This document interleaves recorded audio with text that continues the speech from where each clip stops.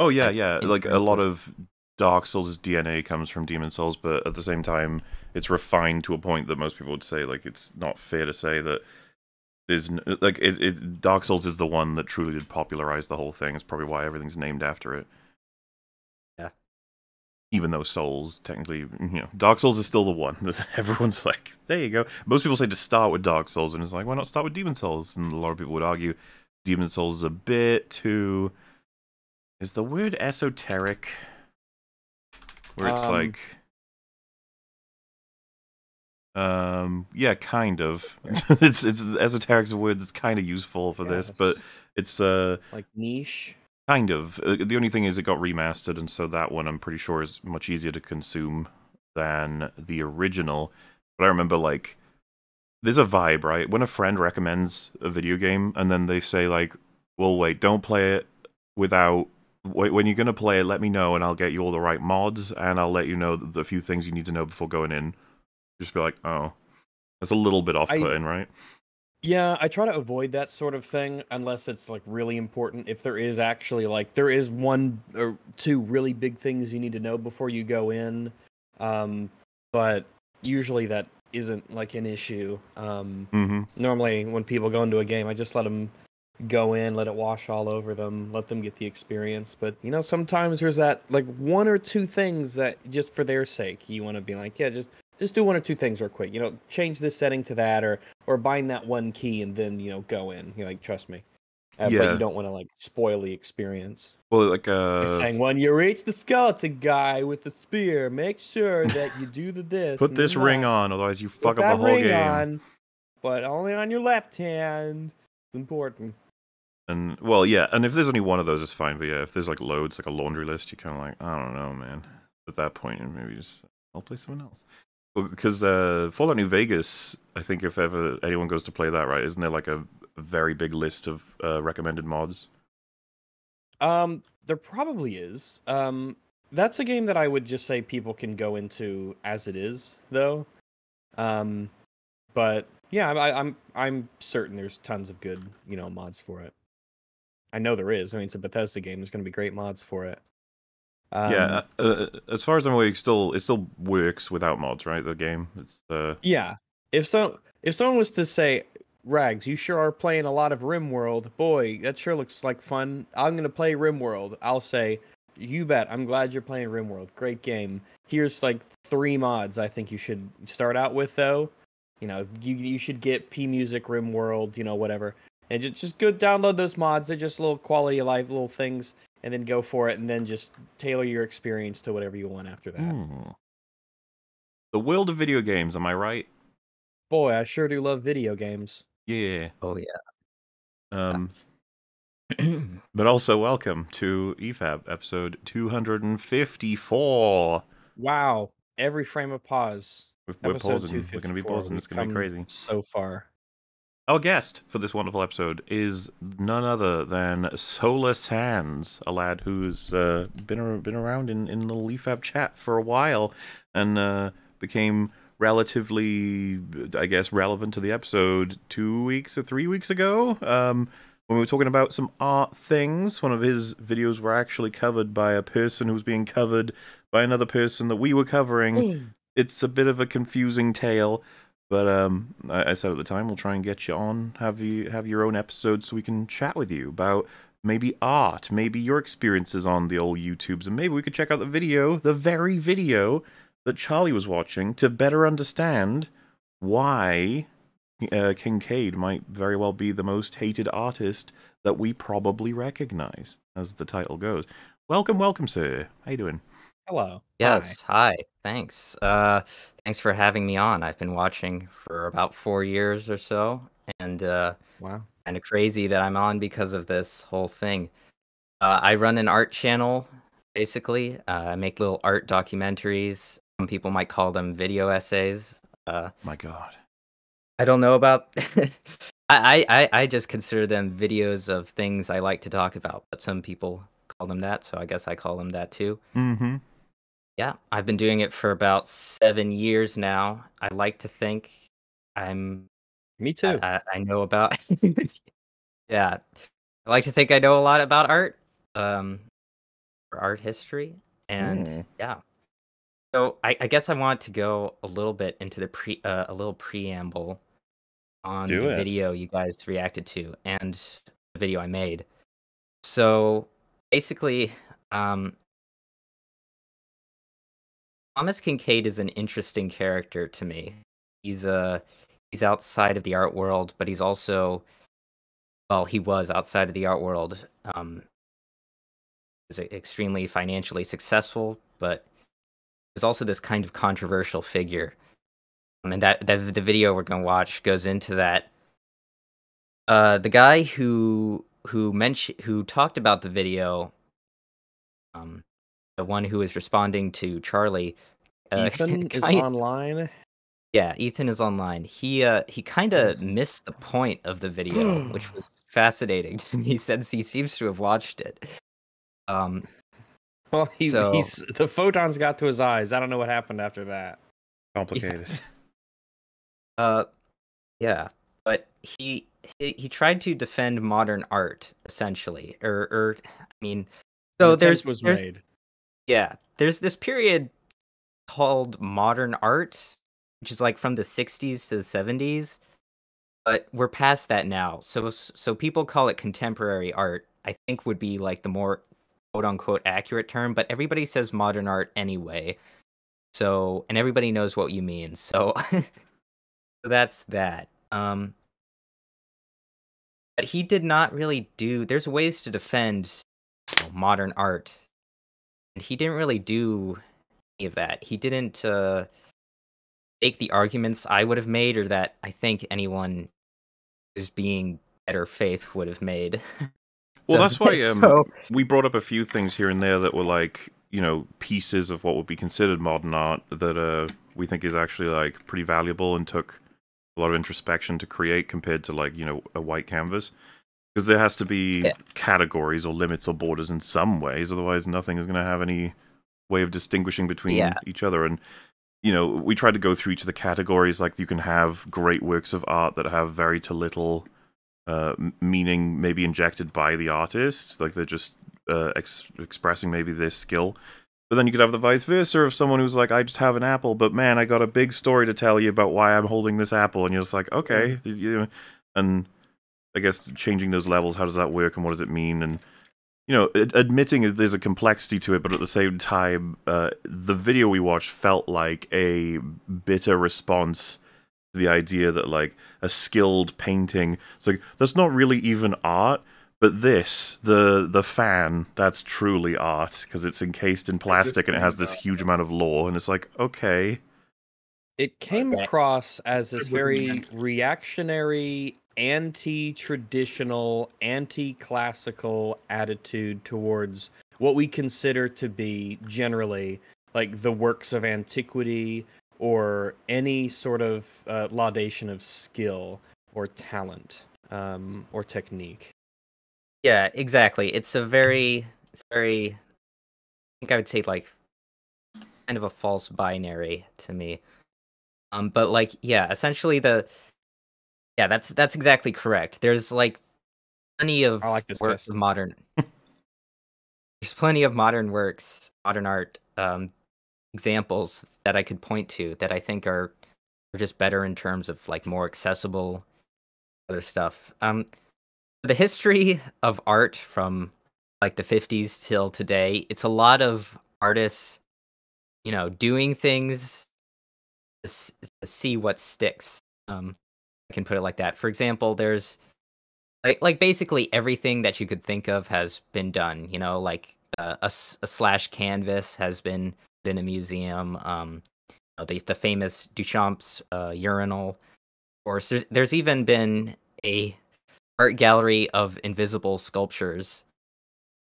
So, Oh, Do did they get their money yeah. back? do they have like labels?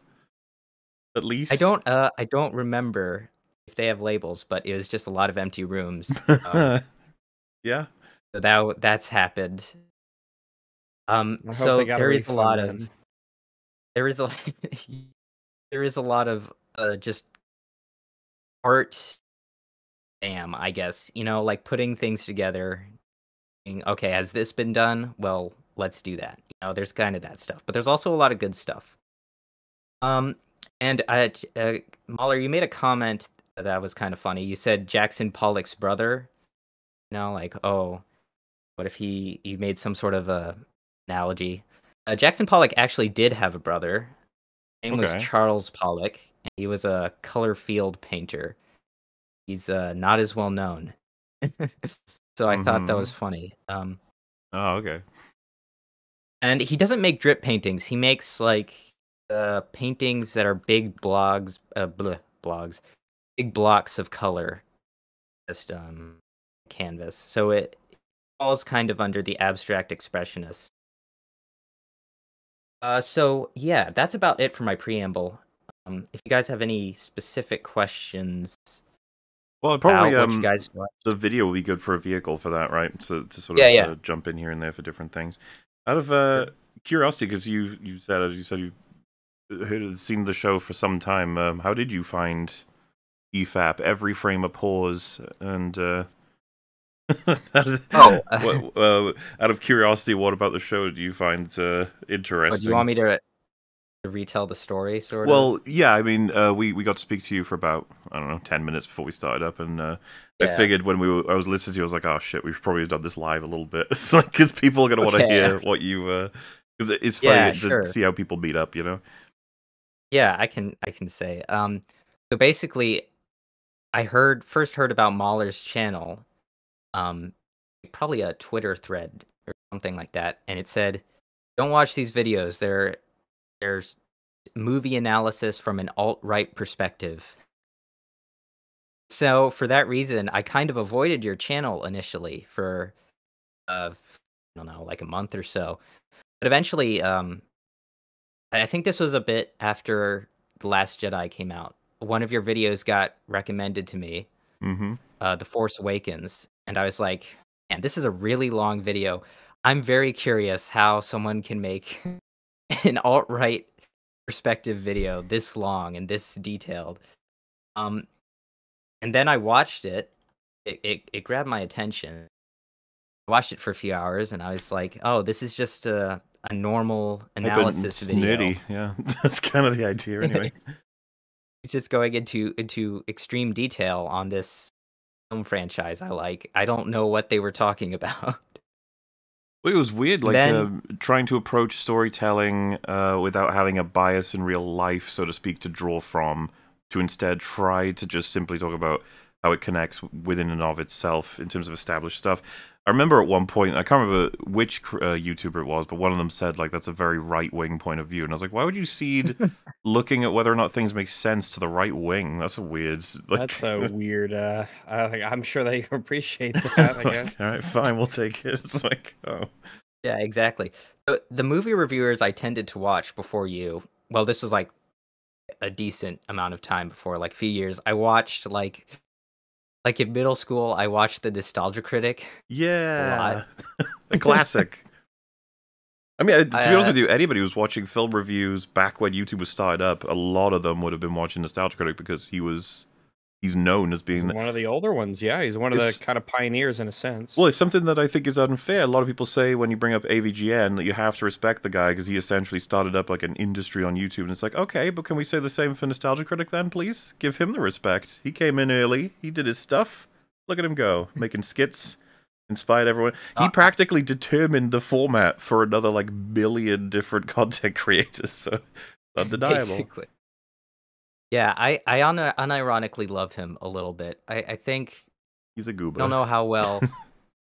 Did you see we checked out his, I think it was on the anniversary, his video on the section of a video on The Lion King 2019 where he said like we've gotta appreciate that we need these movies in order to have good content or whatever. It's like what the hell? I don't think he's very good at having consistent takes or even like being good at analysis. But I love this. He's so unique. Yes. I love when what he plays makes fun of him. He makes me laugh he's gotten me to laugh a few times. I watched one of his videos just to see what they're like. And I was like, okay, there's a funny joke the first minute of this. I'm not gonna watch anymore, but this is he got me to laugh once, and so As someone yeah. in But I love in chat yeah. just said, I was so hyped for to boldly flee, and I have no shame for that. Nor should you. That was a cinematic event, and many gathered around for that. I think we're going to try and watch those at some point. That's going to be What are you wild. talking about?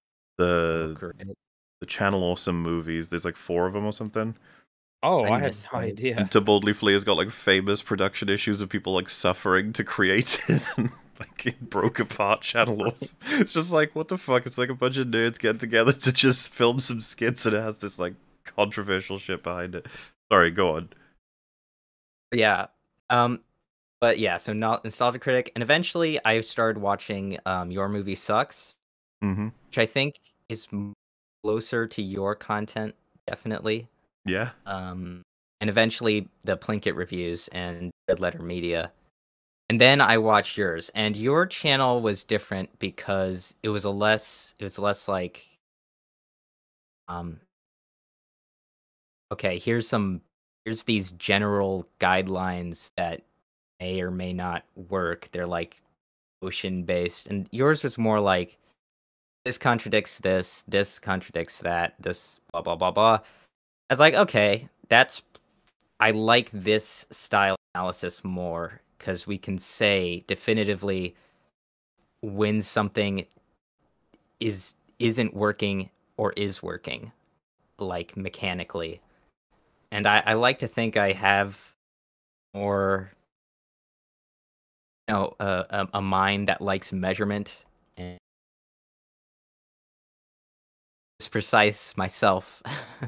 But I do like that kind of standard that you set up, and that's Yeah, why it's not I just watch this floaty. I channel. feel this. I feel that. Well, there's something that's grounded to it. Yeah, something that you could actually explain to people other than this is how I felt when I watched this thing. You can actually point to its attributes. You can describe them to people. You can sort of share information in a way. Yeah, it's supposed to be Yeah, verifiable beyond your point of view, right? Like, definitively. exactly. That's over there, and it doesn't make sense with that thing, right? You don't go like, oh, I think it makes sense. That's how I feel. It's like, wait, what? Even though that does happen, to be fair. And to be fair, you And could have so been wrong about it not making sense because you lack information, but that's the process, I suppose. Well, and if you are wrong with something, then you have more to work with than, oh, I feel you're wrong. Yeah. yeah, I watch a lot of I've watched a decent chunk of video essays now on movies and stuff, and I do think there's certainly this tendency for a video essay to have this, grand, weighty, Mm-hmm. Yeah. insightful message What did we with it. learn, And sort of thing. yeah, and I think they get weighed down a lot by that because it just becomes uh, just this oversaturated emotional. I think it Oh becomes boy, self-parody at one point, right? Because the formula gets set. There's a lot of channels on YouTube that understand perfectly. You need it to be about 20 to 30 minutes. First half, like explaining, how this all happened, where it all came from, and then just some kind of emotional core that you have to figure out. I can't remember who it was, but there was a YouTuber who said like it's ruined it at this point because like weekly they just watch a new movie, and the one goal they have when watching it is you've got to figure out um maybe not even a theme, but just something from the film. Like if you watch Iron Man and you're just like, what do we take from? Always stand up for yourself. I don't know. Always be strong. Always change your mind when you need to, or something that'll work. And then they end up like pumping videos out so often that are supposed to have like a profound message. It'll start to become parody, and they're oftentimes quite funny. That's what ends up happening when we cover them.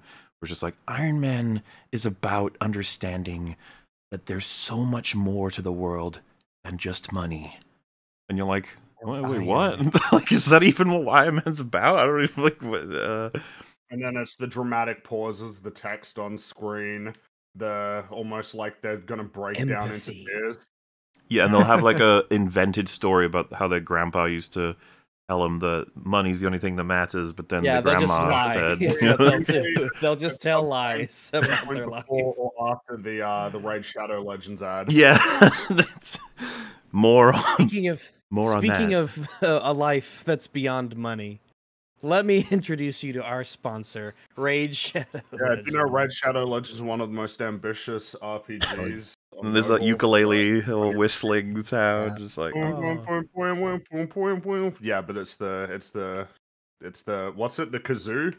The Yeah, they're probably. playing the Raid Shadow Legends theme. And it's like, how the hell did we get here? And it's like, well, because once upon a time there were people who influenced these people who were doing it legitimately, genuinely, and had something to say about a thing. But it's like everything else, the iterations become so like weird eventually. Because like even people like High Top are aware of their own styles, and they're just like, ah, fuck it, I'm just doing it anyway. And like, I sound like on the verge of tears each video. And you're just like, you okay? But yeah, it's just when that happens every time. Yeah, it becomes too much. Yeah, I think this can like relate to art history a lot because people have this idea that art history is okay. Tell us what the painting made you feel. Do this interpretation and stuff. But in actual like academic art history and art analysis, you don't do a lot of that. You actually have to basically they actually discourage you from how'd this make you feel. They tell you analyze what's actually there, make conclusions based on what is in the painting, what is here. Do your research on like what the historical context of this is, at your sources, etc., etc.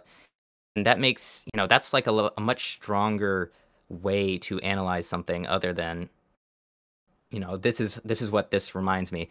I do some of the this is what this reminds me of. Oh, this is what I feel about it on the channel because it's a lot more of a free YouTube thing. But Well, and it reminds everybody you're human, which is a good bonus.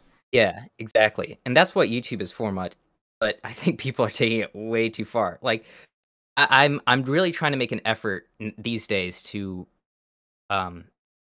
make a very comprehensive list of all the references and sources I have in a text document because it's a lot more organized and you can link back to what you have. And even this video I made here is like very little of my like strictly my interpretation or opinion. It's more of a accounting what happened with this man's life and his paintings. Well, yeah, and I mean that's kind of our thing today was going to be to check it out so that we can get a good idea of maybe why everybody hates him. There are people who hate him because for anybody who doesn't remember, when we were covering the video with Critical having seen it, Critical thought it was going to be about other artists that are more known for their splatters or how should I put it, controversial paintings in the sense of like, what the fuck is this? But the reality is, of course, that Thomas Kincaid is making images that might be associated with very much high quality to anyone who's not familiar with what he gets up to and why in the industry surrounding it and stuff. And so the video, as I understand it, is to try and provide context for that. Yes. Meanwhile, Ethan is online kind of took it a different direction of like, it's all soulless work that doesn't have any meaning and the art is supposed to be about... Because it's so funny, he lets you know right at the beginning of his video, he's like, I used to think like you, but then I grew up. It's like, oh, okay. But then I went to the art gallery. I understood. Yeah. And I learned to appreciate the banana taped to the wall. Well, the greatest irony of the whole video, I think we pointed this out a couple times, was that he's like, you need to actually, think deeper, think more, and understand how it makes you feel, when he told us again and again that what made him appreciate any piece of artwork is being told by the creator what to think about it. Which, by the way, I'm more than happy to include context from the creator when checking out a piece of artwork. I have no problem with that. It's just that it's difficult, I think, to argue from a position of the value of art is coming strictly from reading the flavor text. It shouldn't be from the thing itself alone or whatever, and it's like, holy shit, there's so many pieces of art in the world that I find, like, fascinating or mind-blowing, and I didn't require an artist to tell me what it means, you know what I mean? Yeah. So, yeah, I know this video pretty well since I made it, so... Yeah, that makes sense. I don't know if I'm going to do a lot of pausing. If you guys want to say something. Presumably you're familiar with the show, and at that point we're probably just going to talk about things that come to mind, and... All right. Yeah, this video... wait, I've loaded up the right one, I think, right? This most is Big hated... Buck Bunny. That's the right one, yeah. Yeah, Big Buck Bunny. I really like Big... It's really good. It's really good. Big Buck Bunny Big is Chungus, underrated. but, yeah. What's interesting here is that the video is called "The Most Hated Artist You Probably Recognize." I put it into Watch Together, and the preview description, or is it the description that says "To Hate a Thomas Kincaid"? Yeah, that's the like subtitle. Right. Okay. Funny story. I was like, this is the title I like. It's not the title that gets clicks. So I changed. Oh shit. So I changed it, and it got like the views exploded when I it to the most hated artist you probably recognize. That makes sense. Which I like. Yeah. It's a format that works, right? Having a bit of mystery there. Yeah. Exactly. Okay. Alrighty then. I think I paused it. Yeah, This is my first here we time go. using this, so apologies if These I paintings make my corneas hurt. I'm ashamed that this artist lived in my former hometown. The George W. Bush of art. Worthless. I don't even know They what that make me want means. to puke. They are The George false W. works. Bush they of are art. awful. Simply awful. It belongs in the trash. This It art is invaded stupid art Iraq. for stupid people. The worst Damn. paintings I've ever seen, and they will haunt me for the next half an hour. Yeah, so these quotes were read out, and Charlie assumed this was about like Jackson Pollock, or I forget the other one he named. Which is interesting, yeah, because you get to. It's almost fun to see people react to this, to be like, "Who are we talking about?" If you don't know, going in. Those are all real quotes from comments, reviews, and articles concerning one artist and his work. Gee, these paintings must be pretty bad then, huh? What are they, pictures of babies eating each other alive? The scatological scribbles of a lunatic? No. These are the kinds of paintings those quotes are referring to. Now, if you're like me, you might be a bit confused. It's fascinating to me because I've seen a decent chunk of this video, and I was thinking to myself, because I didn't have the context, I was like, if I were to come up with a reason for why people would hate these, maybe it's in how they were created, maybe there's something I don't know, and it's like really factory level or something. Like trying to think of what context could it be, because fundamentally it seems inconsistent on its face, right? Because it's just like, why would you hate this? But the thing is, like, so many people don't know more context. But to be fair, once you have all of the context, I don't think everyone's going to hate them anyway. Exactly. I don't. It gets into it, but I don't hate these paintings. Even What's there to hate? all the context. These are the puzzles that your grandparents put together. That was what I was going to say, though, is Exactly. like the hatred comes from like all this additional context. Because seeing this in isolation, it's like, why would you hate this? It's a Like, lovely image. So this homely. is something I wish I had brought up in the video, but it only came back later. So, Jackson Pollock, the famous artist shit guy that everybody defends for modern art. He kind of killed somebody. What? What? Yeah. Did they slip on one of his paintings? He kind Well, of I killed mean, somebody? he was drunk driving with somebody, and he smashed into a tree, and they both died. Damn. Oh. So yeah, he that's the end of Jackson Pollock. He kind of killed somebody. So I just find it ironic that everybody defends Jackson Pollock. He has this moral baggage to him as well. Yeah, I mean, that would That suck. doesn't make me. Yeah, that doesn't make me like, oh, these paintings are bad now. Yeah. Oh, I that's see, bad yeah, on I their see own, again. No yeah. bearing. Well, something that was mentioned, I think, in a top comment that I can't remember if we pieced it together or not, but it was fascinating that one of the pluses Ethan is Online gave to Pollock was in his work is like partially fueled by the experiences he had as a child. He had like a lot of trauma that comes through. Meanwhile, Kincaid clearly has trauma, and we like discount it, like it couldn't possibly be attached to the work. And if one said, like, obviously where's the trauma in this image? It's like, no, you'd argue that maybe it's fueled the artist. That was the village where he was brutally raped. It's like a wholesome fairy tale village where he was brutally attacked. But yeah, I was gonna say, like, you could argue Did you almost say murdered? Where he was brutally I was gonna say it murdered? wouldn't really make much sense. This is where I was murdered. Maybe he drew it in heaven, but or painted. But I was gonna say it can go the reverse direction. You could go that he paints these to express the reverse of what the trauma would like. You know what I mean? Like, there's so many ways it can come out.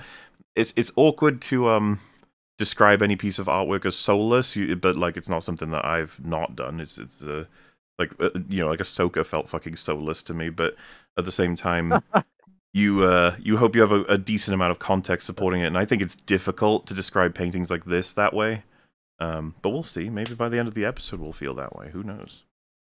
Why, oh why, are these seemingly unremarkable paintings of cottages one would usually see on the covers of jigsaw puzzles so viciously hated by some people? In fact, not just hated, but accused of being dishonest, damaging to art and culture itself. These are works by the late artist Thomas Kinkade.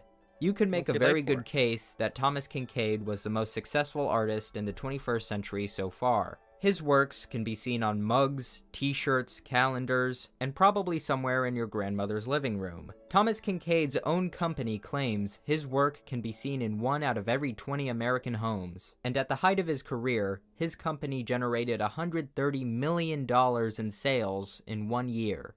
A lot of money. Doing pretty well, huh? Or I guess he's not, Yeah, not doing well right now himself, but it's okay. Now, I could totally see how someone could dislike his work. Perhaps they find it too excessive in its sentimentality, or is garish, or perhaps they find it simply generic. But to capital H, hate it. I admit I was initially a bit confused by that. In fact, people hate the art and the man so much that in articles about the man's death, you can find such comments as these. I hate Thomas Kinkade with every fiber of my being. I do like the format because you look at all these picturesque images, like capturing Christmas or a cozy village. They're just like, fucking, I want to kill this guy.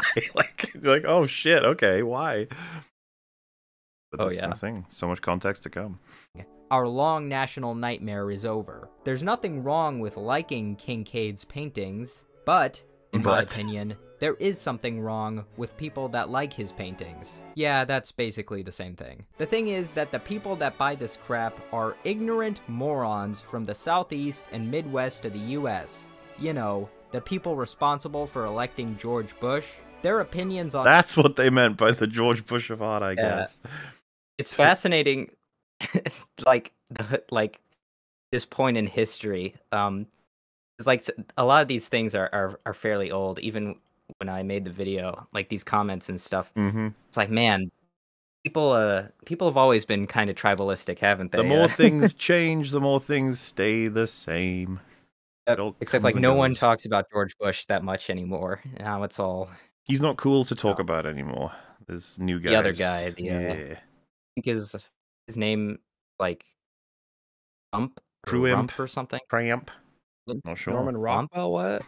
Wait, Norman, Norman Rockwell. President Norman. On art are about as valid as a Gibbons opinion on quantum physics. Well, Sir hey, or look, madam, right, Yeah, I was gonna say, I don't know. Have you spoken to all the Gibbons? You know? They say they're smart, so I mean, you know. Yeah.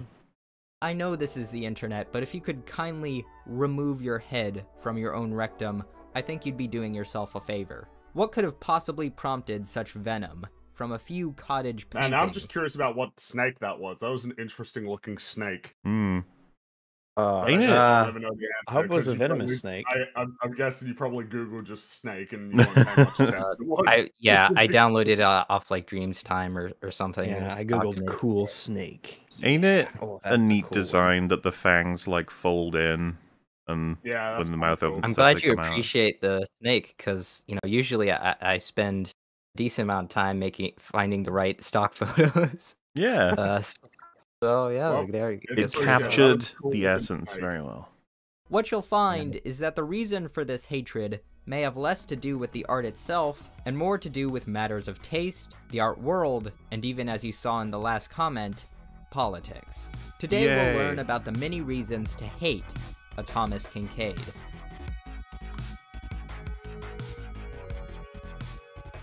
Maybe we'll hate him by the end. Who knows? Yeah. Thomas Kinkade was born into relative poverty in 1985 in California.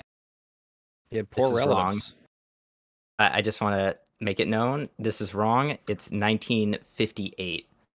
It sounded like because he died. He died, right, at some point. Yeah, yes, he died 2011, 2010. I mentioned Yeah, it. and because it seemed like that, and it's like he doesn't look like he's 30 in those interviews. Yeah, So people you're gonna say he I've doesn't look like 30 in this image, and I'm like, Yeah. yeah, it's true. He doesn't. That is true. You got some of those Mhm. old-looking children, Also, but yeah. was there just a lot of people taking photos in black and white in like 1985? You Oh, know, yeah. feel like artists, maybe there were. people, Yeah, I guess. Yeah, definitely artists who are No. like, I hate this color shit, it's ruining everything. I pinned a comment to make sure no one gets confused. What happened is I just recorded the line. I probably wrote it down in the script wrong, recorded it, edited it, and it just completely passed by. I just did not catch it. Oh, it happens. Till it was The worst is uploaded. when you have all your friends proof it and none of them catch it, and then you're just like, wow, how can I rely Oh, on yeah. any of you ever again? This is you guys' fault, not mine. Yeah. He Right. attended the University of California, Berkeley, and Art Center College of Design in Pasadena. Before college, he was known for having a natural talent for drawing, and was mentored by Glenn Wessels, a former college professor of art who He lived looks just a fucked few up. He's just old, Rags. That's what old people look like. yeah, he's old. What's hundred feet. Looks like from his own eyes are home. on different like lines of latitude. he's old. He's just tilted the head, Rags, okay? Old and tilt. Okay. Wessels would eventually encourage him to transfer to the College of Design in Pasadena. Also, J-Max said, I think it was a bush viper, Fringy. Just, A bush viper. Yeah, they come out of the Oh, bushes. man. Meh. Right. Or alternatively, that doesn't look like an Australian one. I'm guessing it's from elsewhere. Who Then again, knows? I'm not sure what an Australian one is supposed to look like. We do have green snakes here. It's just that they're in rainforest typically. Well, they'll have the accent, right? That's how you tell. Well, when they jump out of the bushes, g'day, I'm gonna bite you. Nom nom nom. That's Yeah, yeah, some that's how it venom. goes. Before his business adventures, Kincaid worked in background painting for an animated film. As far as the actual technique goes, for the most part, I just want to say the man on the left, James Gurney. This is fascinating because he's a very talented oil painter. Mm-hmm. He has a YouTube channel, and he made a lot of kids' books for. It's called Dinotopia. They're very, very high quality oil paintings, illustrations. They're very neat. They're like steampunk, dinosaur, fantasy children's stories. They're very skilled. I just thought that connection was interesting because here he is with Thomas Kincaid. The art world filled with connections, I imagine. We used a simple technical procedure. We'd just start out with a big wide brush and lay the thing in. Very scrubby at first, and then as we went, we'd gradually tighten the strokes down. We had to try to keep the time on each painting very limited because there was a number of paintings to be done, over 1,000 for the film. And traveled by You gotta love processes like that where it starts out as goop and then it eventually becomes like, you're like, oh shit, that's like a whole, wow, okay, nice, good job. And then the artist is like, yeah, wasn't even that hard, like took 5 minutes. It's like, mm-hmm. Yeah, it's once you know what you're doing, it's pretty easy actually. So yeah, just stretching. freight train across the country sketching with James Gurney. When Kincaid was 20, he reportedly experienced a Christian reawakening. These newfound values seeped their way into his art, which now focused on optimism, natural beauty, and inspirational settings. Kincaid was able to amass such profits from building up hundreds of Thomas Kincaid's signature galleries, which sprung up all over the country at their height and eventually spread internationally. These signature galleries sold high-quality digital reproductions, where one could have the option of having a specially trained assistant highlight the canvas-textured reproduction one was about to purchase. This highlighting consisted of the assistant adding small dots of color to give it detail and texture that was unique to that painting. The stores themselves were Lovely. also illuminated Yeah. and decorated in a way totally opposite to the sterile white environments usually seen Boo, in sterile other white galleries. environments. Boo. Well, I mean, you know, we know why they do that, right? It's to isolate the art away from any other influences to give you its influence on you alone, right? Rather than the walls or the nature of the place having its effects. I'm guessing that's part of the goal anyway. I guess it would be different for every gallery, right? Depending on what the people want. Yeah. I think this is a kind of a brilliant. I don't know if he invented this kind of thing, but it's kind of a brilliant business move to distance yourself from this kind of setting and make your paintings that stores themselves like the paintings. Very fascinating. It's well, that's the thing, right? Because a lot of people would set up galleries this way because people set up galleries this way instead of thinking about it. Yes. Maybe. Yeah. Galleries, creating a cozy and homely atmosphere. Kincaid excelled at building his brand throughout every aspect of the purchase. Thomas Kincaid was in the money-making business. All his art appealed to the masses, and strayed away from any negative or even ambiguous themes. He had successfully commercialized his art to an extreme extent, and it worked. There are people who were and are passionate about these paintings. Clearly, many are willing to pay for reproductions, and many collect them religiously. The people who buy them are glad to have them. They find comfort in them. Since 1994, Thomas Kincaid's company, Media Arts Group, has traded on the NASDAQ and then on the New York Stock Exchange, making Kincaid the only artist to be a small-cap equity issue. It is estimated his business brought in $100 million in revenue annually. Thomas Kincaid was wildly successful. And that's where the story ended. What a legend.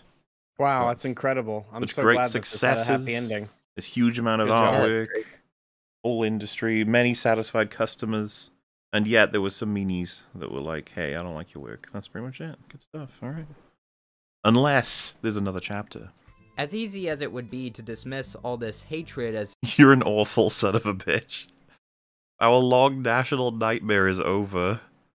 Not proud to Jeez. admit my first thought was yes. This is comments in relation to Kincaid dying. just jealousy of his spectacular success, and I'm sure that's a reason for some. For others, it certainly goes deeper than that. When you go searching for what people think of his work, you'll find a lot of negative reviews that use the word kitsch. This word appears everywhere. Kitsch, kitsch, king of kitsch. But what is kitsch? My first Oh my vague god, that felt like classic video essay stuff right there, where it came on the screen. Nice. Yeah. understanding of the word was something that's popular but also poor quality. The Oxford Art Dictionary attempts to define it as objects or design considered to be in poor taste because of excessive garishness or sentimentality, but that might be too narrow. According to cultural critic and philosopher Walter Benjamin, kitsch is, unlike art, a utilitarian object lacking all critical distance between object and observer. It offers instantaneous emotional gratification without intellectual effort. According to Sir Roger Scruton, kitsch is fake art, expressing fake emotions, whose purpose is to deceive the consumer into thinking he feels something deep and serious. Good fucking god. I was like, Wow, I wonder that's if our this applies to... I feel like it's a punching bag right now, but I'm sorry, it's one of the newest ones. I'll switch to Loki, I'm sure, in a couple of weeks. But Ahsoka just being like, is fake art expressing fake emotions whose purpose is to deceive the consumer into thinking he feels something deep and serious. It's like, oh my god. It's so true. These quotes are very fascinating to me, especially because these two people are kind of on the opposite sides of the political and philosophical spectrum. Hmm. They seem to like kind of overlap with this definition, which is It's probably not going to enter into my vocabulary, even though it's kind of useful. I just feel like when saying kitsch requires immediately after to explain what you mean. That seems to be like which is a useless word almost at that point. My problem with it was too exactly that, just vague and like, well, what do you mean exactly? It's just tell me what you think about and then the you art. say all of that, and it's like, oh, I gotcha. Serious. I think it's quite a claim to say something expresses fake emotions, but it might give a better idea of what kitsch is. Even famous, well-established contemporary artists have been accused of using kitsch. My general understanding is art that is not challenging, not complex. Wow, look at this event. Crazy. All these fellas hanging out Look all at at that. once. Historic, I Look would at say. 'em. Yeah, I mean they really had to schedule everybody to get everybody in the same. Yeah, well, this was all candid. They didn't even know they were being drawn. They were just hanging out. You Yeah. know? But ultimately, the word is hard to Oh my god, what is that? Hey, if it gives you feelings, if it makes you feel things, you know, that's art. It's art. It's just it's just a bit, yeah, that makes sense. Fine. Its vagueness allows it to be applied to a wide range of stuff, and for that reason I find it inadequate to fully describe why people and art critics would hate this kind of work. Articles and reviews will also frequently use terms like garish, overly sentimental, and nauseatingly cheerful. All understandable reasons for disliking something, but even so, how does that translate from just mediocre art to art being a national nightmare? Thomas Kincaid has been frequently compared to Norman Rockwell, mainly because of his appeal to American values and usually cheerful scenes. Some have even put both their work into the same dreaded category of kitsch, but I think a more fitting comparison is Bob Ross. Both made serene art that appealed to large mainstream audiences. Both mostly consisted of landscapes without people, and both lives were even cut short at around the same age. Now, I love Bob Ross. I mean, who doesn't? Squirrel. But I wouldn't really call his work challenging. In fact, one can make the case that it is kitsch. No, the significance of Bob Ross is not really his art, but the hundreds of PBS videos he made painting that art. Bob Ross was able to reach millions of people and inspire them to pursue oil painting through easy-to-follow alla prima techniques and the soothing, earnest commentary that works both as a tutorial and as relaxing meditation. As therapy for a lot of people. Yeah, and that I kind of. find extremely... I think there was an awareness of that like, you're here to be comfy and chill and just think And about then some also stuff. just when he Zoo in tells there? He's got stories, squirrels and when he birds? tells us stories about the animals that reside in his, pocket. It's like, Yeah. oh man, how quite. Yeah, Yeah, I mean, They just pull out this squirrel here. But I guess this is interesting to think about because it's like it's what did people get from Bob Ross? And it's like, yeah, there were the paintings and the paintings look nice, but the videos and talking through the process and inspiring people to do art was arguably the big thing that he did, more so Yeah. than the paintings themselves. Oh yeah, precisely. I mean, he's probably gonna go down as one of the great artists of the 20th century, because it's just it's beyond his paintings, his influence.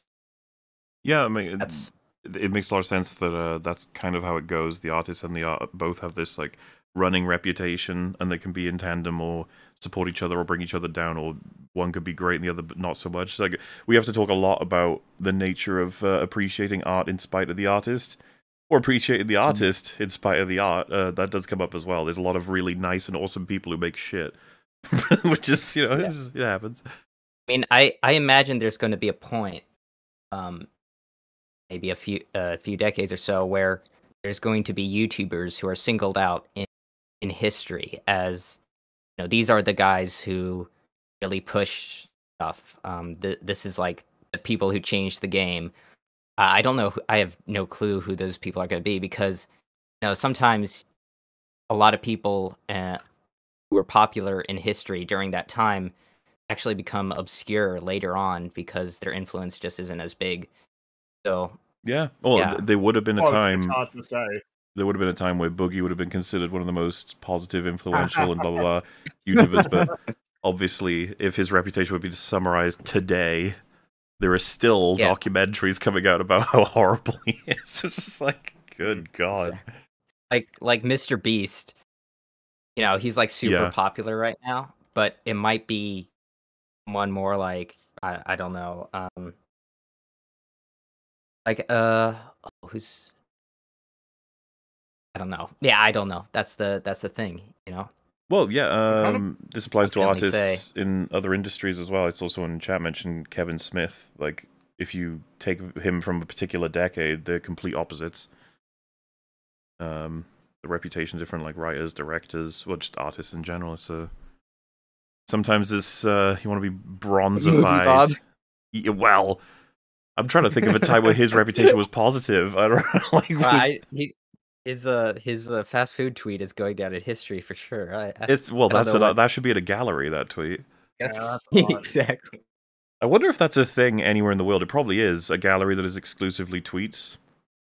Well, give it time, Yeah, I feel like that's give going to it happen if it hasn't happened already. Probably NFT tweets or something stupid like that. So I presume so. I don't know anything about this this artist, the guy, the central point of the video. Oh, My Bob Ross? presumption. No. I know Kincaid. about the other guy, Okay, Kincaid. Kincaid. Yeah, All so right. like I don't really know. So my first thought when it was like people hate him, it's like, oh, is there something about the process that he uses to make the art that is like something that people don't like? Yeah. Obviously we're only halfway, so there's probably more to the We story. got reveals but I to guess I'll come. find Yes.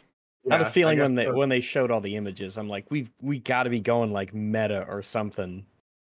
Well, Yeah, a little bit. So I'm kind of interested because that term kitsch, it's like, yeah, it's kind of a funny meme to say that Ahsoka is that, but it's not a term that I think I'm ever going to use. Yeah. Because there's a, I don't know, I find it a little bit pretentious. And just say it. It's just because something that I find interesting is because it was something that was baked into those definitions, right? It's like it's art that isn't challenging. Which I find a little bit strange as a thing to get like incredibly angry about, because Yeah. sometimes you just want to paint a beautiful landscape, and the idea that there's something like less valuable about that because it's not challenging, because it's, you know, nice happy trees and happy clouds in the sky. You know what I mean? It's like, all right, calm down. Well, I Like, assume not everything has to be some emotional struggle or something. I assume that's why Sometimes you just enjoy a village with flowers. Bob Ross has been brought up because he's not known for making challenging art that made everyone No, ponder their he made- existence, and yet he's not hated. So it's like, so what is the key? That's kind of my thinking. Is like, gotta I'm be the guessing that there's squirrels. more to the story. Yeah. What that the other guy didn't have squirrels in his videos, so Yeah, if he had squirrels and birds, he just pulled them It's out of funny his that- pocket there in a show. Yeah. Yeah, it's funny that you mentioned that. Most of these like Jackson Pollock people, these modern artists, contemporary artists, they usually start out with classical training, or at least for sure the ones in the 50s did. They would just paint raw regular subjects like a landscape or a group of figures or around a cart or something like that, and have it be realistic and stuff. So when people say that, oh, Jackson Pollock couldn't draw, I mean, he could draw, definitely. He had classical training. He just I don't chose know if not to. Yeah, he just chose not to. This was the thing he wanted to pursue. So yeah, You guys say just a fleebs little and misconception people have, but it's relevant. fleebs and tisms without restraint. Yet kitsch is the cutoff point. Yes. Fleebs and Yes. tisms makes way more Yeah. sense. Yeah. We love our flimp words. They Yeah, floop words are fun. they're just so much, more clean. Everyone knows what you mean when you say fleem. Obviously, Exactly. no one's And of course, confused. again, the big thing is when I say fleem, it's almost like the opposite of pretentious. It's kind of clownish. So that's why. Yeah, why I like kinda. I those guess. words. Yeah, maybe. The word of the people. Those people just reminded me, like, I love it whenever Bob Ross is like putting his paintbrush in the water. He's like, beat the devil out of it, right? That's what he says. It's Yes. great little phrases. Well, because it's just he's got a fascinating like life story. Wasn't the thing that he like basically taught himself to paint when he was on a military base up in Alaska, and so that's kind of where a lot of the inspiration stems from for the kinds of landscapes he typically painted. I don't know a lot about his backstory. I think he was taught. He had a teacher at some point who taught him specifically the alla prima technique, which is he's using as the wet on wet, where you basically paint really fast without letting anything dry. But yeah, I think I don't know. I can't like contradict what you said. Well, a lot of people in chat are saying that yes, it was while he was on a like an Air Force base. Used Yeah, painting maybe. to I don't know stay the happy. exact backstory. Both Thomas Kincaid and Bob Ross sought to comfort their audiences through painting. However, when it came to them as people, Thomas Kincaid was no Bob Ross. Thomas Kincaid He was a very serial murderer. vain. He branded Well, so the thing is, I think if you're watching this video, you might expect it could go that way. You'd be like, is did he paint with like the tears of children? Is that what's happening? himself as Thomas Kincaid, the painter of light, trademarked. Look, even if you like his work, making everything glow is not funny. something I would consider a remarkable use of light. These guys are painters of light, not Thomas Kincaid. He's also said things like, God is my art agent, and We have a grassroots movement emerging in my art and in the country, and there's 10 million people out there that if I give the word, will go out and picket any museum I want them to. That's not good. That's not great. He has some Not great. quotes. Ugh, that just feels like a villain line. Like, Yeah. do they not know how they sound? It's like, no. In one case, he bet journalist Susan Orlean $1 million that a major museum would hold a Thomas Kinkade retrospective in his lifetime. Thomas Kinkade was also not shy to talk about his Christian beliefs and conservative family values. The prominent light so often seen in his paintings, he said, represented the light of God penetrating the darkness, as well as Jesus' light of the world. He quite openly resented the elitist art world, insisting that his work was uplifting and a positive influence on the world, while modern art was nihilistic and ugly. Well, the fact is, like, it would have been I could have totally imagined it being super uplifting to many, many people, but the irony, of course, is that it pissed off a shit ton of people as well, and so it's like, I guess we should acknowledge that. In the same vein that we should acknowledge this art is enough to make people be like, what the fuck am I looking at? But it's also enough to make a lot of people go, ooh, interesting, oh, inspiring. Like, there are, you get all kinds of reactions out there. Yeah. For everything. What exactly are these ones? Is that Michael Moore, or am I seeing things that don't I was exist? thinking Michael Moore as well. That I was lady right thinking there? No, the guy on the left in the hat. I was thinking Michael Yeah. Moore as well. Wait, what I did you should've say, put- Rags? I asked that lady. Oh, well, there are breasts, but I think, like I said, Michael I Moore wasn't has sure breasts. if that was Michael Moore. I'm not sure. It's the Yeah, hat. That's what made me think. Oh, yeah. I wish I had done more research on these images specifically, because I basically just found, this was a quick visual. I just found, okay, here's some painting, or some sculptures. It looks like just paper mache Yeah, sculptures of... they are people. striking, you could say. This, Yeah. if we walked into the gallery and you asked me for my comment on this, I'd be like, dunno. Yeah, I don't really know what I'm meant to make of it, but Maybe I yeah. need the lore. We need to read the lore first, and then we can know. Mm. In one interview, he said, "The number one quote critics give me is, 'Tom, your work is You're irrelevant.'" gay. Now that's a fascinating comment. Yes, irrelevant to the little subculture, this microculture of modern art. But here's the point. My art is relevant because it's relevant to 10 million people. That makes me the most Where's he get this relevant 10 artist million in this number culture. E- from? Emails. He gets a lot of emails. Where he figured it out.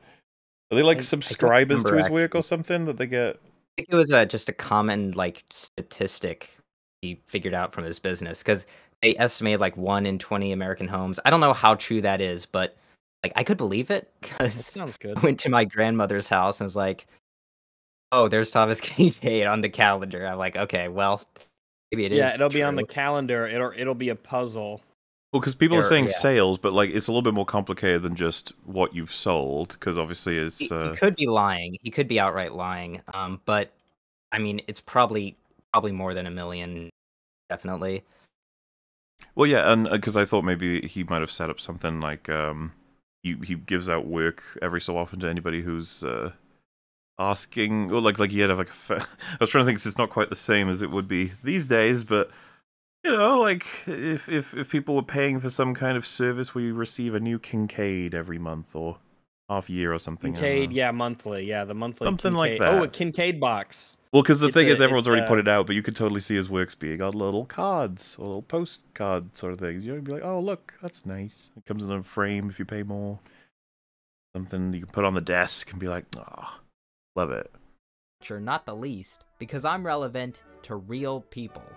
Thomas Kinkade also allegedly frequently engaged in shady business practices, Sexual debauchery. such Uh-oh. as defrauding authorized Kinkade dealers and exploiting their Christianity to get them into the Kinkade business by dressing it up as a religious opportunity, all the while getting them to take Dang. on unreasonable amounts of Kinkade's work at fixed prices.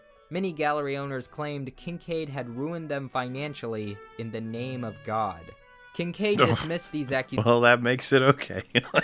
accusations while also settling some of them. Kinkade was also an alcoholic, and as his businesses began to decline, he engaged more frequently in drunken episodes where he was prone to cursing heckling performers, one I don't think Bob accusation Ross of had drunken episodes. Didn't he? Do we just not know about them? I don't know, actually. Did he? Oh, no. I don't Well, to my knowledge, no.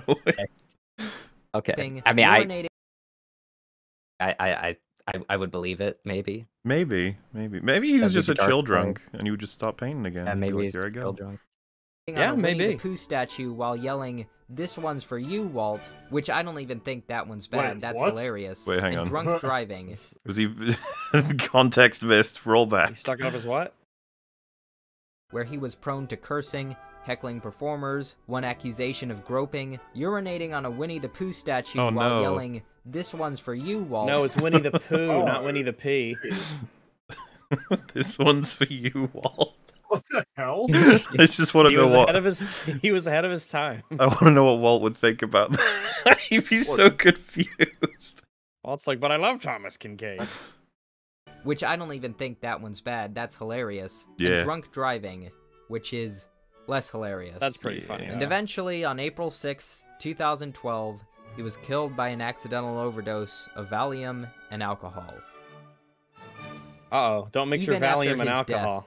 No, pills and booze. That's what can get you. A legal They're battle gonna over say like his... he was killed when his paint exploded or something like that. Like a freak accident that had nothing to do with anything. Like his brushes. Nothing to do with exploded into anything. Splinters. estate between his estranged wife and girlfriend took place, all prompted from these drunken, barely comprehensible wills. I can clearly understand the 16324 in there. I can see art. This statement is null and void if my relationship... No, I don't know what that is. Paints, oof. Being of sound mind and body, I hereby bequeath to Gay Pinto Walsh 100. Bro, that's how Gay Pinto Walsh got his fortune? Gay Pinto Walsh got 10 million in cash for many cargo. Polly, could I give? And I give her the house at 15 and 1634Z Brest Courant and Avenue for her security the November 18th or 19th, 2011. Just crazy. For anybody who doesn't know Gay Pinto Walsh, you probably know the moniker old GPW, you know. GP Dubs, yeah. That's one of the most famous artists in history who never made any art. That's the big meme about Gay Pinto Walsh. But this is where all the money came from. I'm just glad we've solved that mystery. We've been asking that for a while on this A show. purveyor of art is basically an artist. Yeah. Capitalism artist. One of the EFAP favorites, Gay Pinto Walsh. Still trying to get him on the show. Maybe one day. Who knows? Gay Pinto Walsh, if you're still alive, contact Let us before you know. overdose on Valium and alcohol. Yeah, don't mix them. Eventually, both parties settled out of court. Look at his These brain, he's an events are artist. made even more ironic just by going onto YouTube and watching some of the painting demonstration videos he made before his death.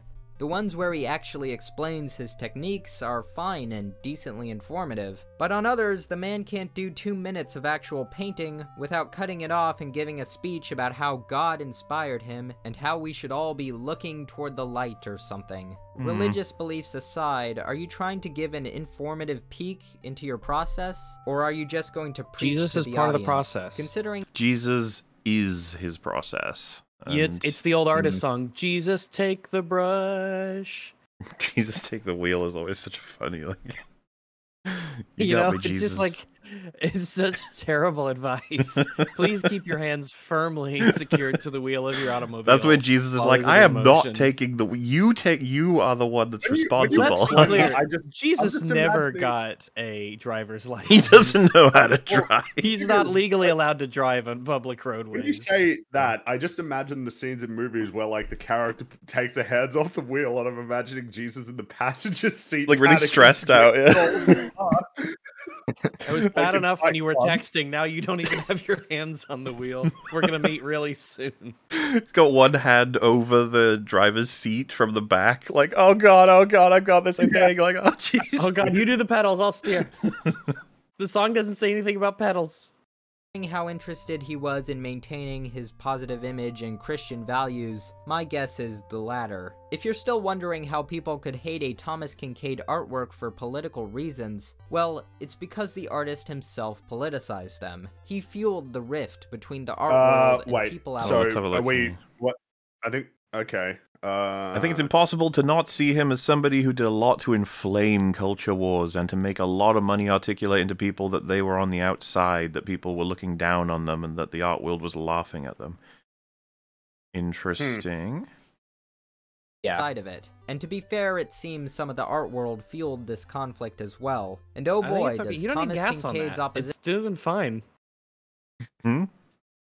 The fire. Oh yeah, the he didn't need to do conflagration. that guy. Yeah, it was clearly already quite voluminously inflamed. he There just was no wants need to slightly awkwardly more, sprinkle slightly more. gasoline on it. No, slightly more voluminous We flame. need it to be more voluminous. Well, perhaps. That's why the It's- imagery is perfect for the point of the video, which is that fires were burning, and then people were tossing on a bit more petrol, a bit more gas. Objectively speaking, yeah. you are gorgeous. Facts do not care about your feelings. That's how he could woo a woman. get Yeah. political. That's how you can get articles like Thomas I don't. Kincaid. Yeah, this. The George W. Yes. Bush of art. I find Yeah. that Wait, funny. didn't? Yeah, because Th- George it W. really paints does- himself, right? He does. I It thought he Yeah, did. really this is. was. Yeah. I think this was made before I get into this, but he. Yeah. This really does feel like a blast. When's the last time you heard somebody just say like, "Oh yeah, man, remember like George W. Bush?" Just feels like an old era, doesn't it? Which it was is, like- I guess, relatively. Well, yeah, it says 2012, so this was a different era. But it's just like, man, when's the last time you heard someone mention George W. Would you Bush? like to?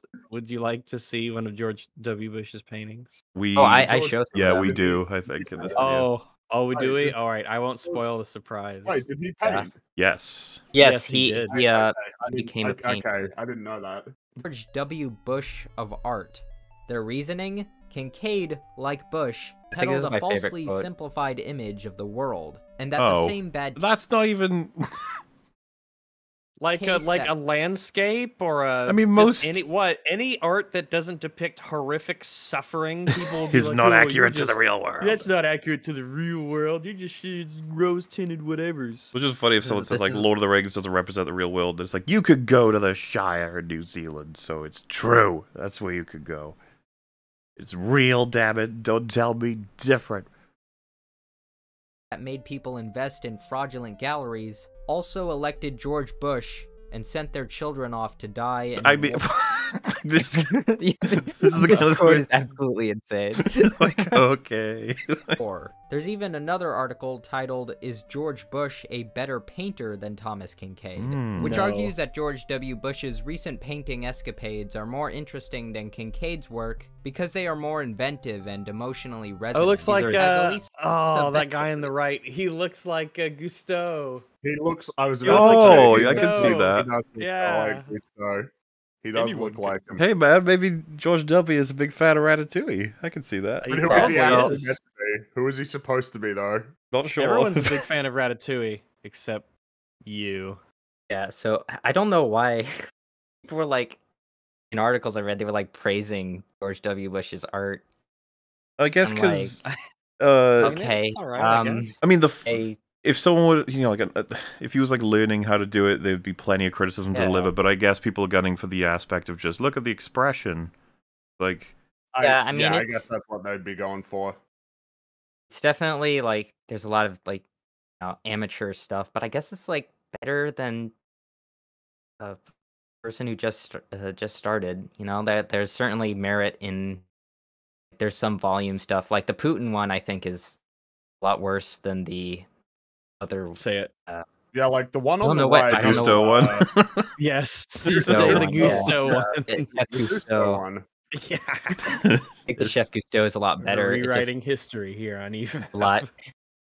Yeah, It's because a much better grasp of like form.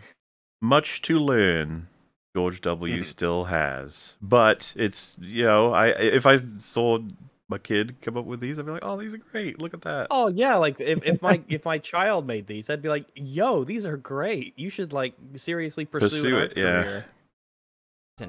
As Elisa Bennett They're no gay Pinto Walsh artistry level. It's no gay but, Pinto Walsh. but that's but, a difficult thing to strive toward. quite bitterly explains in her article, A Dream from Christmas Cottage, though Kincaid's paintings often pander to evangelical Christianity, which is probably the most legitimate reason to hate them, the primary reason that the art world has erected aesthetic and conceptual barriers around him is one that echoes Clement Greenberg's 80-year-old essay on the avant-garde. Yeah, I screwed up that Take it too. down. Redo the whole video, damn it. Take down your video. We think it's stupid art for stupid people. That is, those who Wow. are too intellectually flabby to spot the Okay. Jeez, calm down. You don't just- like the fact that the guy is into Jesus a lot. Like if you Go get chill. ever were just sitting on the old couch and you're watching like Bluey and it's just like, don't steal from people. If someone was like, why aren't you watching fucking, the Why aren't newest you watching Worker and what was it? The one in The Simpsons? Worker and Why are you watching Parasite? that? Why don't you watch Worker and Parasite instead of Itchy and Scratchy, Yeah, watch something more challenging. You're like, bro, I'm fine. I can check out some stuff that's chill and fun and safe and cozy sometimes. That doesn't mean I don't also check out existential terror, here and there, like in between my Bluey episodes. difference between Gay Pinto Walsh was not intellectually flabby. They were more intellectually stiff, I think. You could say that, yeah. Yeah. Obviously, we do praise a lot of Gay's work, but he came under a lot of fire in the 90s, specifically. I don't need to go over all of those events, but it's... Yeah, the Columbine era was pretty... A lot of stiff Thomas- works, you could say, yes. Yeah, Thomas a lot of Kincaid stiff thought Gay Pinto Walsh came under a lot of fire as well after he died and went to hell for being gay. What? Gay Pinto Walsh wasn't gay. What? That's This is insane. madness. Yeah, the what do you- real and a charlatan's flattened approximation of it. Yes, to some, hating a Thomas Kincaid painting has political dimensions to it.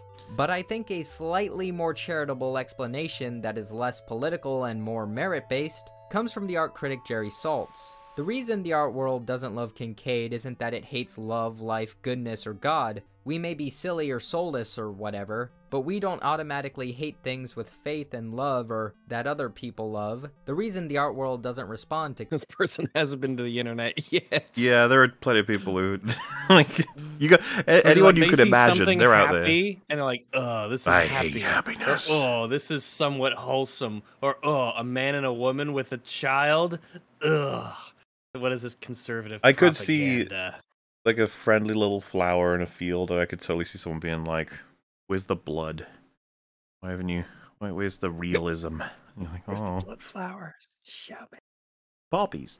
Kincaid is because none, not one of his ideas about subject matter, surface, color, composition, touch, scale, form, or skill is remotely original. This might be the most succinct and clear explanation of an aspect of why some people hate his art. It was something I suspected from the beginning, but it was just never actually written down clearly until this man finally gave a beautifully specific reason. Now I agree, in fact, that they are unoriginal in those aspects.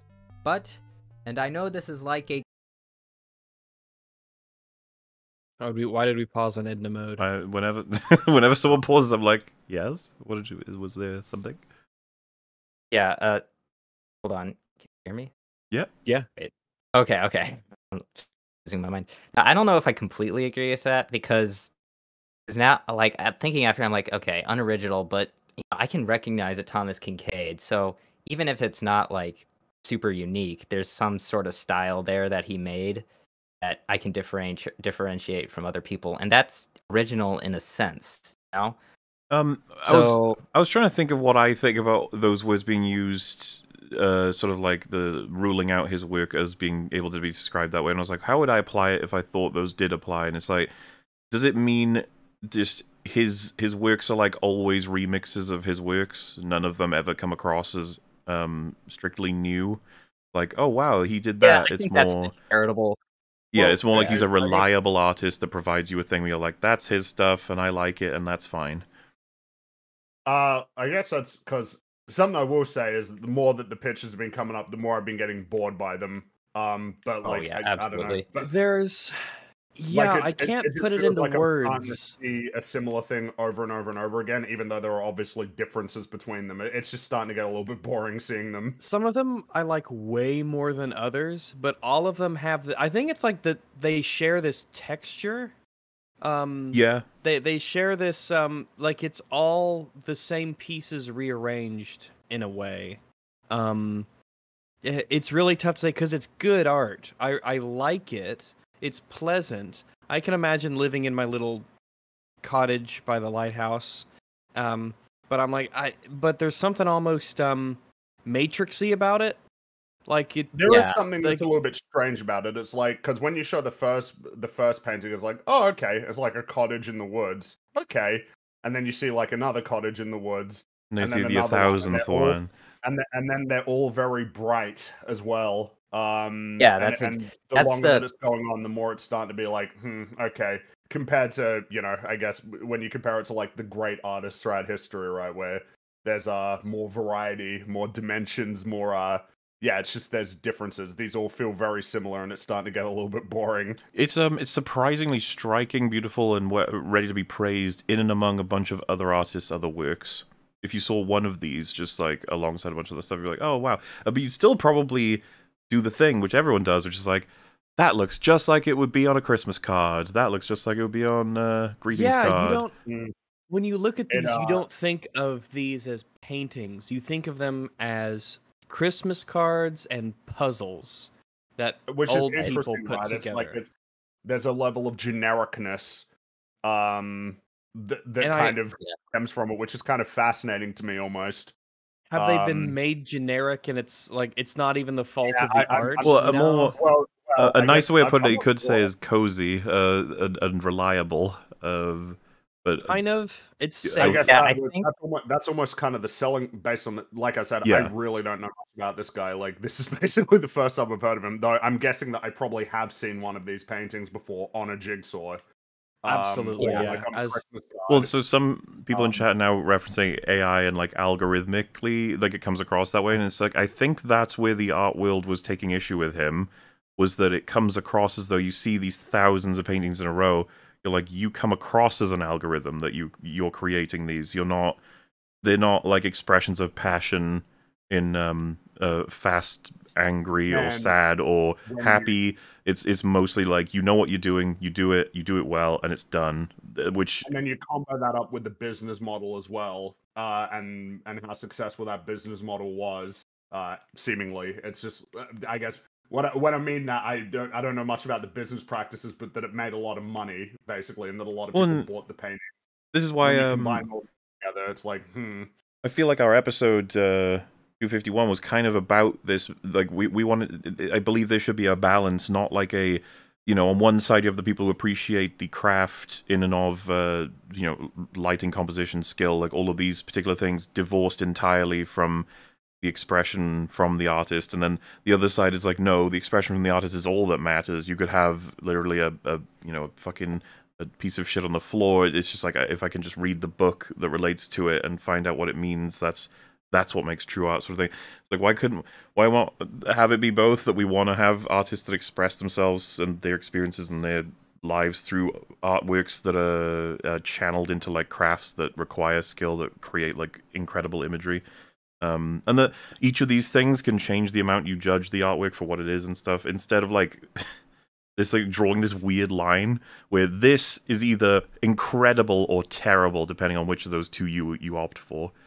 Yeah, mm. you guys might have just to give you some more information, I suppose. Yeah, he basically he has this sort of factory like process, certainly. And even his paintings, like they're technically skilled, but there's things you can pick apart about them. Like some people pointed these things out to me. Like sometimes the perspective of the houses isn't exactly completely correct, or the lighting doesn't make sense. I And can like imagine those that, yeah. things, Yeah, those things, like, if you're looking at it from like a technical realism like perspective, and it's like, okay, I could see why you could find that annoying and stuff. Well, And like they're clearly not trying to be realistic, but they're oh yeah, still they like like fanciful fairy tale-y type style, yeah, at least. but it there's comes across still that way. like errors and like reflections that even then wouldn't really make sense. Mhm. However, I got to give him a little bit of credit. In doing research for this video, I saw like Kincaid copycats, and oh boy, there are some really bad, like really sloppy versions. When Obviously, don't have as much skill. So like, I kind of appreciate that he's trained as well, even if there are small mistakes. He's the certainly not the worst, technically skilled wise. another really awkward aspect to it would be, let's take this one for example. If someone said like, what I hate about his work is that it's all soulless or kitsch, as they were using earlier. There's nothing to this. He paints it almost automatically. He knows exactly what he's doing. He's just trying to make money. No expression in there. But then, what if there was like a full, 10-hour video of him making this, where he talks extensively about his like family history, and that all of this is supposed to inform it that like this wonderful, beautiful thing that's perched on the edge of the coming waters that are going to engulf it, or at least that was his like perspective. Like, if that were true, would that then make this more of a piece of art? Which is why I find the whole lore argument a bit. It struggles with me sometimes. It's just like, so the image wasn't even relevant at that point. It was like just whether or not he felt things when he made it, which we can never necessarily know, or not always necessarily know, because as we talked about in that episode, it's like, what if the artist is fucking dead and there was no record of what he felt when he made the thing? Now what? Mm-hmm. That they are unoriginal in those aspects. But, and I know this is like a cardinal sin according to art critics, I don't hate Kincaid's art. There's some paintings I like. Some I wouldn't mind having a print Oh, that's of. nice. That's Quite nice, a few yeah. I find excessive. Yeah, that one feels a bit busy. It's like it's almost like a Where's Waldo Yeah. picture. But like its busyness is what you have to appreciate, and if you don't, then like the image is sort of like it's lost. guess- You're like, oh, I look guess at all the the little logic- people doing their stuff. I guess the logic for this one, or like these kinds of paintings, is that you'd have these in your home. You can spend a lot of time looking at all the little details because Yeah. you're like just sitting there. Yeah, just imagine But yourself it's being too here. much for me. It's too much for me. Yeah, I like it, but it is a bit. There's a lot going on. Yeah. Oh, that one. Ooh. That one's a bit strange. Yeah. The lightning bird in the top left coming out of Yeah, nowhere that's- to be like, what's up? Yeah. We I don't have think- this waterfall. I think this is actually not. I think this was actually made after his death, so it's like this little Well, factory. yeah, why is made there of it. Bambi there? Because He has a deal with Disney. Oh. Oh. Wow. So Then that I guess that ex- that explains why he did get in trouble for pissing on Winnie the Pooh then. Yeah, he had this. I should have mentioned that actually to give more Okay, context. yeah. Yes. Could it be as Quite funny, Winnie- maybe? Winnie the Pooh is more what's the name of the guy who actually made Winnie the Pooh? What was his name? A Milne? Gay Pinto that's Walsh. right. No. Gay I guess Milne? saying, like, it's just, no need Oh, to be bother. pissing on Winnie the Pooh, all right? No Yeah, need for exactly. that. No. He just Yeah. wants to eat his honey. He's a Yeah, he quaint does. little bear who lives in the 100-acre wood Oh, with his bother. friends and wants to eat honey. Who I find downright horrendous. But I don't hate everything he has ever painted. People often insult Kincaid's work by calling them greeting card illustrations. though, that's good. Well, greeting cards Oh, need that's a bit much. illustrations, don't They do, and they have as if we've never picked up a greeting card, and gone, and looked at it for a bit and been like, look at that, look at all the yeah. But I guess the interesting thing is that part of what's been in this video is like, for instance, if you saw like a grandma who had one of these paintings up on the wall and she's just like, it just makes me feel cozy, it makes me feel at home or whatever, and that's why they bought one of these paintings. I feel like it'd just be really weird to be like, wow, you like you're such fucker. a stupid idiot. You don't know anything. You sit grandma down, you boot up sober, and you're like, go. Like, enough of this Kincaid bullshit. Play the game. You know what I mean? It's There like- never was a coin toss. I don't Like- understand. Because it's like I said, I find these like I'm getting bored seeing them, but it's like, yeah, but like I don't hate these paintings. Like, it's just not doing much for me. I mean, with each one, I still have a different reaction. If you know what I mean, there's enough different. There are Like, definitely, they're not the same. There's similarities that sort of pervade them. I think But because I assume Solar Sands, you picked a lot of these to illustrate particular points you're making at the time, but that you probably could have collected like 20 in a row that are almost indistinguishable in terms of just composition and like the goals he had. I 'cause, tried. This is me trying to like steelman him basically. I didn't want to just pick the same painting because he does have different paintings. Mm-hmm. But well, yeah, that one of the that one that was up before that you said that corresponded with you saying you liked it with all of the path with the autumn trees around it. That looks a lot more different to a lot of the ones that have been showing up in the video. Yeah. Which yeah, I is think a that's him cottage being a lot with more mountains in the restrained. background. Yeah. Well, yeah, you almost want to be like, hey, Kincaid, try something else. I just want to see what else you could do because obviously you can capture imagery, like, so why not? Draw one that doesn't have a cottage or mountains. You know, just give it a shot. Maybe draw like a desert. Try drawing a desert. You know, or just even as simple as just like, look at this lion, draw it.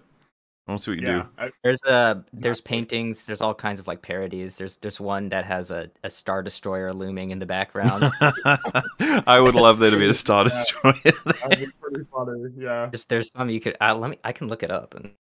That almost seems like something that would be worthwhile to do. Is like you can do your painting, but there's like this one element that you have to incorporate into it that is like really, really, really out of left field.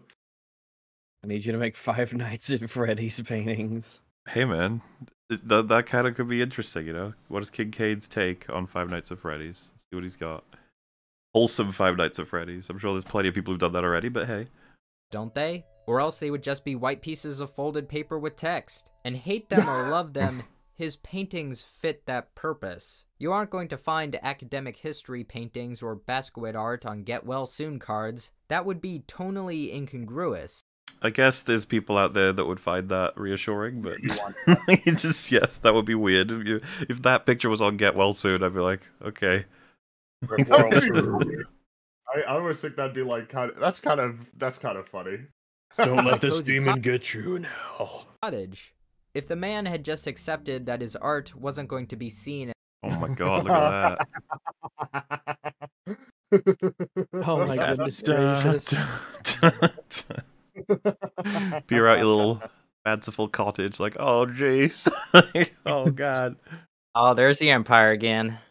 There's the Empire. Just in time for Christmas. In high-class museums, maybe the kind of vicious hatred for his art from the art world still seen today would be reduced. I think people can be overly critical of his art, but the man also fueled that conflict. What is Thomas Kincaid's legacy? Can a man be defined by his worst attributes? Was he really just a hack that used religion and falsely soothing images to swindle people out of their money? Or was he a flawed businessman of faith that produced art that may not be wholly original, but tried to instill some sort of simple beauty in an ugly world, who in moments of weakness succumbed to his worst tendencies? I can't really give you a good answer, but Kincaid will certainly not be the last of his kind. John McNaughton has been described as the Thomas Kincaid of Christian nationalism. His paintings are some of the most overtly political and excessive oil. I don't know what that means. Look at Trump. The snake as well. The snake he's stepping on the snake. In my boot. No, oh wait, no, he's stepping on it. Oh, he's stepping on it. I see. No, don't step on Snack. Unless Snack was dangerous. Of all time. Paintings out, some of them. Yeah. There. And like Kincaid. Yo, look at him. Jesus, like, what's up? They are Yo, what's up, soldiers? I wouldn't say they are.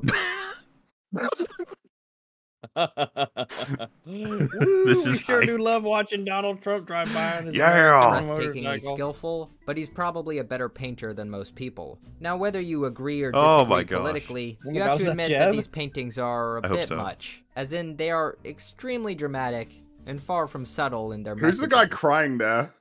Who's that meant to be? Not probably one of those. Idea. It's probably some like 200 Democrat figures. Piece of shit. Some fucker. Some idiot. I do like the I find these very funny. Like it almost evokes more emotion out of me these than the Kincaid ones, obviously. But like, These ones. Yeah. they're so expressive. There's so much happening. But it's still art. In fact, not only is it art, it's fascinating God. art. It reveals the inner psyche of the artist and the zeitgeist of large swaths of the American population. These Yeah. paintings aren't just some crude Photoshop that your grandpa shared on Facebook. These are huge canvases Jihad that required Squad. technical skill, planning, and time. They True. contain all the nuance of Oh, I know that one. Ben Garrison. Yeah, he's I always see his pop up. political cartoons, but upgraded to far more detailed, loosely realistic paintings. Yeah, painting They're also, cartoons. by definition, propaganda. In his work, Legacy of Hope, he combines dozens of figures from history together, comforting Donald Trump, I suppose. Many who would downright hate each other. And whether you agree Yeah, with but their we could all agree on Trump. And they all Trump is a got great together for the unifier. fucking painting. Okay, that was the deal. Yeah, that means a lot. Gay Pinto Wall. She set it all up. Got them all together. Oh, this picture's got Trump there sitting there making a painting. I like his expression. Yeah, I That's did Boy, this Let one. me show you this art that I made. It's It the best really art makes you ever. I think. know it. You know it. We all know it. or not, you have to admit they are ripe for meme material. Oh my god. And I don't know about you, Don't make fun of my art. It's not constitutional. McDonald's. McDonald's one. Ronald KFC. McDonald. He's painting KFC. The one with Putin as well. but I think that has a value on its own. I also find this quote from McNaughton quite fascinating. I'm just honestly a Oh. little perplexed. Oh, I what have you're no reading, idea okay. where buyers are Yeah, hanging them. yeah. I just know I sell a ton. Sometimes I'm shocked at how many I sell. That one I told you about. What? Obama playing the fiddle while the fucking White House, the Capitol building are on fire. What the Jesus. Obama, I don't remember you doing that, but I burned this document when I drone strike that guy. God. Sell. That one I told you about. Obama burning the Constitution. When I painted it, I worried, this thing is just hideous. Why would anybody hang that in their living room? It's not, he says, the kind of warm, happy work. Imagine seeing that and Fire someone is was warm. asking Yeah. me like, Watching I wonder You what go to your someone's opinions house, are. and that's the first thing. I could just now imagine it's like step into my humble abode and it's just filled with these paintings. Obama playing Wall the to wall. You can fiddle. barely even see the walls. You're like, what do you want to talk about? You're like, I feel like I know you. Like, Well, so this is kind of interesting, isn't it? Because it's because obviously the comparison is being brought to the other guy, and it's like this is kind of interesting because it's similar and different. yes. Because it's like It is. writing out here. This isn't like warm and happy necessarily. Some of these are. Some of these are incredibly critical, which is like Exactly. so it's kind of different to just the cottage in the forest with all of the light beaming over it. You know. Yeah, and the oh, criticism yeah. would likely be like, there's no subtext. It's all just overt. Well, I mean, compared to the other comics by that other dude, right? They have all the text on there. It's like I guess they're a little bit more subtle than that. Yes. Yeah. It's almost like you have so much text on this picture. Why did it need to be a picture? Yeah. just Yeah. make a little Just tell poster. me what to think. People typically want in their homes. This is where McNaughton and Kincaid diverge. McNaughton does not seem to be as interested in making money, and I find it fascinating that he's like, why are people buying these? These are insane. He has like self-awareness. And he just keeps making them and they keep Yeah, selling. just keep going, I guess. at least appears to have some self-awareness that his work will likely not be accepted as high art. However, McNaughton may be a sign of something greater. Maybe Kincaid will eventually win his museum bet, but not in his lifetime. In some bizarre twist of fate, museums of the future may display his work in the context of the beginning of a movement of populist conservative art. They may be seen as not aesthetically or emotionally significant, but historically significant. And who knows, maybe the tides of the art world will change and Thomas Kincaid's work will be seen in a new respectable light. I have my doubts, but art critics have been wrong Wow, before. hater. Unlike others apparently, I cannot bring myself to feel joy in this man's death. The life of Thomas Kincaid... Well, I always find it weird. It's rare that the death of someone is like a joyous occasion, even if you really don't like him. Just like, it's just, I mean, his art, what was it? A cultural nightmare. It was considered by a lot of people. It's just like, damn. a long national nightmare is over. Yeah. Is a life of tragedy. The man had talent, and dishonest or not, attempted to bring some sort of positivity into the world, but was stunted by greed and mass appeal. It seems he wanted to be loved by everyone, and when he wasn't, he turned hostile. He preached to be about like family Jesus, values and loved by God, everyone. and yet endangered others. Was killed prematurely by the hand of his own addiction, and left his family fighting for his legacy because of his failed relationships. His brand was one of optimism, faith, and comfort. His paintings were serene, peaceful, perfect scenes without pain or suffering. Ironically, his life was anything but. Behind the artificiality of these idyllic scenes is the all-too-real reality of human folly. I wonder if there are any paintings where you might be able to detect something like that. And that would be the thing I'd probably want to talk to him about if there was anything I could talk to him about. It's like, do you ever feel an interest in expressing tragedy in your works? And I wonder, because judging from his works, I imagine he'd say, like, why the fuck would I do that? You know? Like, what would be the point of that? And I'd be like, oh, interesting, I guess. You know, I really think, I mean, I don't know if his name is that big, but I think it'd be fascinating if someone made like a dramatized movie of him, because he almost had a rock star lifestyle for a little bit there. You could like explore all the little angles of how this happened. You could do the secret works of Kincaid, and it's like he actually, for every nice and positive one, he drew like a really tragic, raw one that he kept in a vault that no one he put in the basement. Yeah. And like Nicolas Cage has got to go find them. Be pretty good, I think. Like the Declaration of Independence. I have to steal the lost Kincaids. I have to steal the Obama burning the Declaration of Independence, or whatever the fuck, Constitution. It's just there's plenty of potential for movies here. We gotta get them all. Whole series. Yeah, this must be explored. That was a good video, by the way. That was interesting. Yeah, I really like that video. I didn't one know of the better was... ones we've had on EFAP. Oh, there you go. Yeah, we often we don't often cover what we would consider good videos, so that was neat. That was different. Thank you very much, and I feel informed upon the subject. Glad I got the EFAP approval. Yeah, I mean, yeah, it's a rarity, but good stuff. What yeah, precious gift. And I feel like you were pretty fair, which can be difficult these days because there's very strong opinions, as you already laid out for certainly this topic. And then when it comes to art too, right? Like trying to be like, okay, this image evokes X, and then someone's like, no, it doesn't. And you're like, okay.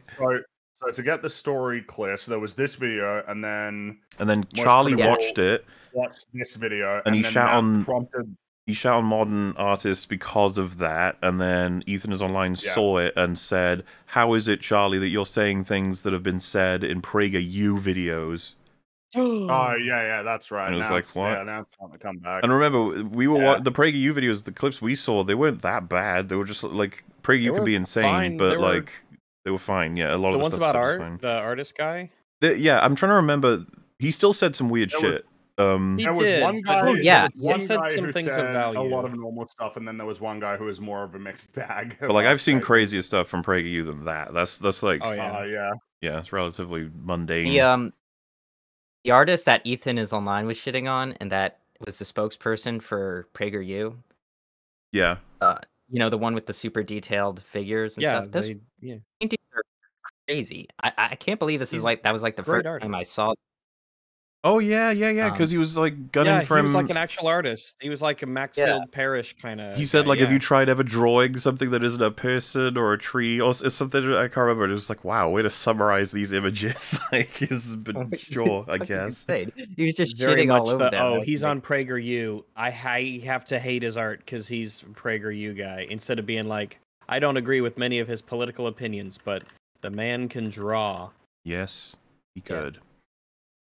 But yeah, good stuff. So, I feel like context is complete. We've done the whole journey. Arguably, this video started the entire like Charlie, your guys' reaction to it. The big long trail. Yeah, exactly. And yeah, like I said, I think there's room for Ethan Online to make his response and to try and like, you know, provide the alternative point of view. But like that video sucked ass. I'd say it's one of the worst that we've covered. I always hesitate to say that. Because I know, but I still think it's one of the worst. I don't know. That wisecrack one on the trolley problem was pretty bad. Pretty awful. Like all the writing advice ones we cover are insanely bad as well. Mm. I don't know which one's like. I think my favorite EFAP is the one where you cover the guy who shits on Lord of the Rings. Oh yeah, He that's has- my favorite. He has since made a new Lord of the Rings review I've been made aware of. I believe shit. inspired at least partially to want to make a new video based on us reacting to the old one. As far as I know, he's still very much on board and happy and fine and chill with our reaction, because obviously we're fans of Lord of the Rings. But yes, 93. I like it. 93 is often referenced as the favorite episode, but it's between that one, the Synthetic Man one, and the Rise of Skywalker one. I think those are the fan top picks. The 93 is so fucking funny. And like all the bizarre editing, and Yeah. fucking nostalgia critic references, and like bringing up Harry Potter. Oh man, I love it. Oh great. fuck yeah! I've I watched forgot it he kept twice. comparing to Harry Potter. It Chosen feels so One. weird. 93. Yeah, We're on 254. I like come such a long way. So many pieces of media covered. Wonderful pieces of media, by the way. I would never want to undermine that, of course. Such great and epic adventures, including and not limited to, by the way, for people who don't know, we've been covering Saw this month. That's been a whole journey, which is funny because it's a journey that we did a year ago. But for you guys, it's right now. That's exciting. Yeah. We're also covering newer things this year for Halloween, but you won't know about that until next year. That's right. Yeah, silly Next little. year, you'll learn what we're watching clams. this year. They're actually the next one is going to be Saw 6. You know, they just had 5, so it's going to be like, that'll be the one. Oh, I'm sure a lot of that's- people. yeah. I've seen some comments saying people are looking forward to seeing what we think about Saw 6. Saw 6. Ooh, well, I guess they'll find out in how many days for your little fucked up X on the when does the next one come out? Oh, that'd be Wednesday, I think. So there's a bit of a Ooh. gap now. I say that as if you EFAP fans, have you been noticing lately? You've been getting all of the stuff, all that Getting a lot of Ahsoka content. juice Yeah. came right out. Oh yeah, fucking Ahsoka, Ugh. bro, Ahsoka. Oh, it's actually super annoying to me, because I watched the Clone Wars when I was like a kid, and like the Clone Wars isn't very well written, but man, Ahsoka used to be an actual character. She actually had like a personality, and in this one, she's just like just a fucking plank of wood. She doesn't do anything. She used to be like Sometimes she smirks. much and more sometimes She energetic. crosses her arms. the smirking and crossing the arms is like That's a It's not- personality. that's barely any. That's like a What? shadow of what she was. I don't know why Dave Filoni just made her like this Doesn't do anything? obnoxious monk. It was crazy as well I don't know, because it is kind of weird. that was getting Um, shared excessively, the fact that she folded her arms, and I was just like, man, I guess that really does work. Like, it'll make you fill in the blanks, I guess. Which, that quote about Kitsch had that near the end, that it's like, it'll have people believe what they're seeing is a hell of a lot deeper than it actually is. There's so little to draw out of it. I don't know if you guys saw it, but I was tweeting about it because I saw Disbrew tweeting about it, that IGN did a review semi-recently in summary of Ahsoka, saying it is a season filled with basically nothing but extended scenes of like pauses that add nothing or jangling keys to sort of keep you going. It's just like, oh my god, it's been a while. Even but, IGN. yeah, even I guess the IGN. Disney Positioning check didn't breaking. clear. It does feel weird to see like big publications repeating talking points that we've been like running with for years. Like, holy shit, they're catching up. I never thought they would, to be honest with you. And I say they're talking points that like around all of our spheres for a long time. We've definitely been pushing the jangly keys thing since at least Mando season 2 finale, but I want to say earlier than that because it was all of Mando season 2 in general, right? Like that was the key jangling season. They had obviously Yeah. Bo-Katan, Boba Fett, Luke. Luke. Yeah, Luke would be a big one. Ahsoka was a key jangle in that season, and now she's Isn't that crazy? It's like, oh, I love to see her. Oh, there she is. Oh man, she had her own show, and then it's just nothing. It is absolutely nothing. I don't get it, because she used to actually be like like clever too, and like curious about things. I'm going off my memory. I watched it. I watched the entire show for a video I made on my channel. With this, she's just nothing. Completely nothing. I don't understand how anyone is really happy with this, even the Clone Wars fans. Also, I was actually going to suggest, since we are only an hour and 44 minutes in, would you guys want to check out that IGN review? It's in video form. Oh yeah, let's that'd give it be a look. Really? Well, Holy shit. I'm curious. Yeah, It is because normally called, IGN just passes out the 7s and above for all the corporate sponsors. Yeah, because the video is called "The Ahsoka Season Finale Reminds Us What's Wrong with Star Wars." Which, that's One other thing I want to mention is that I think Dave Filoni has always had this problem with making the bad guys stupid and incompetent. You could say that about his heroes as well. And is here about making everybody an idiot, but especially the villains. Well, one thing I Like, saw, in the- just yeah. really quick, one thing I saw about a video assessing Ahsoka versus the Clone Wars versus like Rebels and stuff is that a lot of people are not as aware as they should be of just how much Filoni did in terms of his writing versus show running, and that we should be careful to assume that almost all the best writing decisions in Clone Wars and Rebels, whatever they may be, that they get given to him, like credited to him. Meanwhile, of course, Ahsoka, we know, written and in some cases directed by him. Like, this was his baby sort of thing, and that this should be probably the best representation, especially being it's brand new, of his abilities as an artist. And I was like, that's probably true. Current abilities, certainly. I did not know that. I had no clue. I thought Filoni was heavily involved in Clone Wars, but then I saw someone lay it out, and I was like, oh shit, his writing credits for them. I think it's only like the newest season or something. It was the later that it went on, the more credits he got. Like the longer that the show went on. And I don't want to undermine his contributions. For all I know, he's responsible for some of the like best payoffs in the show, as far as I'm aware. Like I said, I haven't seen it and I haven't checked all the credits, but I remember just watching a video that was like, be careful to credit a lot of different things to him, because you need to check who actually did the stuff, because a lot of people don't get credited where they should,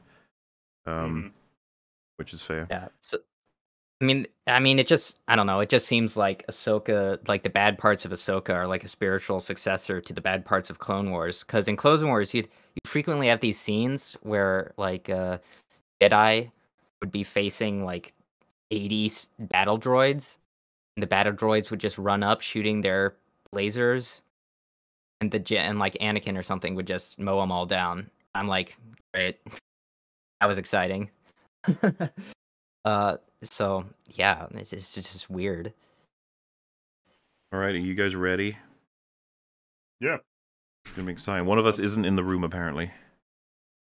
It's Solar Sands. Wow, betrayal. I forgot. I'm not in the left. Disgusting. Oh, I thought you have to make a new link every time.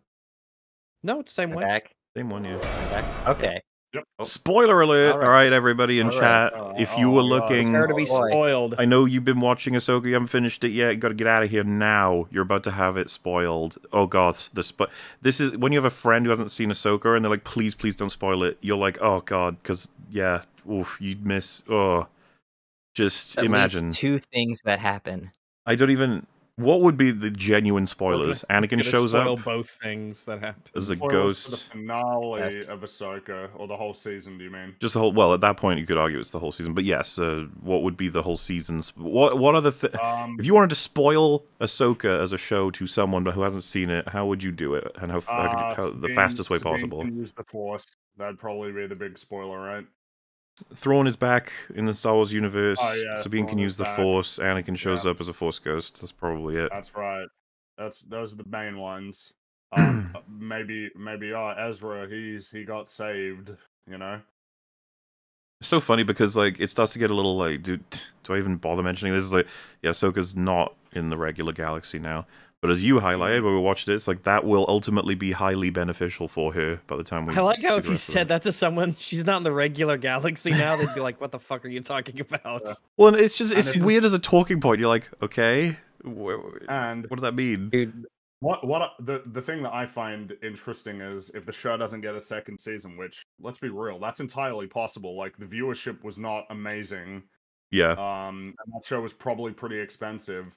If they don't do a second season of Ahsoka, then that means that all of the plot points that I imagine that they're setting up there may go unresolved. And So I don't know, that seems like that might be a good thing, given that they're delving into like all the Mortis stuff. yeah. It's like, oh yeah, you know what? Maybe we've talked about this before. Chat might remember that conversations about the idea of accepting certain aspects of Star Wars as canon or not. For me, Ahsoka's like a really easy one to essentially like. Let's put it this way: when I'm watching Empire and Lucas fighting Darth Vader, there is no part of my mind that's thinking, yeah, and also there's Ahsoka who will at some point in this world, go to an interdimensional plane that connects like timelines, and then go to another galaxy by riding in the mouth of a star whale to go fight like a bunch of Night Sisters and zombie stormtroopers. That's just not. There's no world where that's like in my mind as a thing that actually occurred in this universe. Oh no, hell no, no. Dude, I'm so worried that Star Wars, if it keeps going like this, will start doing multiverse shit. I think we've Yeah, heard man. that's the What rumor. if That's the Anakin- plan with that stupid will between worlds shit. I mean, that Really? might be their vehicle to get Anakin, especially if Hayden Christensen's like, yeah, I mean, I could work. Like, I could. What if stand to Anakin this didn't work. become Darth Vader? Ooh. And then they bring him in Oh, so that he no. can actually be part of the story more long term, possibly. I mean, the thing that the fact that the grand plan for Thrawn is to create an army of zombie stormtroopers, like That's great. when I think about that, I kind of wonder. It's like, do they know what they're doing? Do they actually? Is this meant to be like an allegory of some kind for like the shambling corpse that is Star Wars? Just getting brought Mind back from the command. dead. But then again, it's like, it might just be that Dave was like, nah, man, like, zombie stormtroopers is cool. Like, that there is no commentary at all. That's on where the thought like, begins and terminates. Yeah, Those that there was no stormtroopers are cool. commentary on the state of Star Wars, that, like, this is the only way that it can be imagined to continue is by just, reviving the dead and then having them shamble around, But no, I think it's just they want zombie stormtroopers. He really reminds me of Zack Snyder. In a way. The way that I've described it is like, if you imagine, like, Dave Filoni is like he's like a 12, 13-year-old ideas of storytelling, and Zack Snyder's more like a 15 or 16-year-old. That's kind of the way that I imagine it. Snyder's a bit more edgy. He thinks he's a bit more profound in terms of like the kinds of stories he's telling, whereas to me, Dave definitely feels like throwing his toys at each other, These are my toys, and Ahsoka's my OC. And then they fight each other, and they have their lightsaber battles, and then the ships fly around and blow each other up, That's kind of... Yeah, because Snyder will, like, rip out Superman's heart and show it to the screen and be like, look at this. Meanwhile, Filoni will be like Paradise Lost, protecting all of his children all the time. Yeah. And be like, they made it in the end. Oh, look, that was scary. Ooh, that could have been bad. Here they go. Off they are. Mhm. Yay, we did it. That sort of stuff.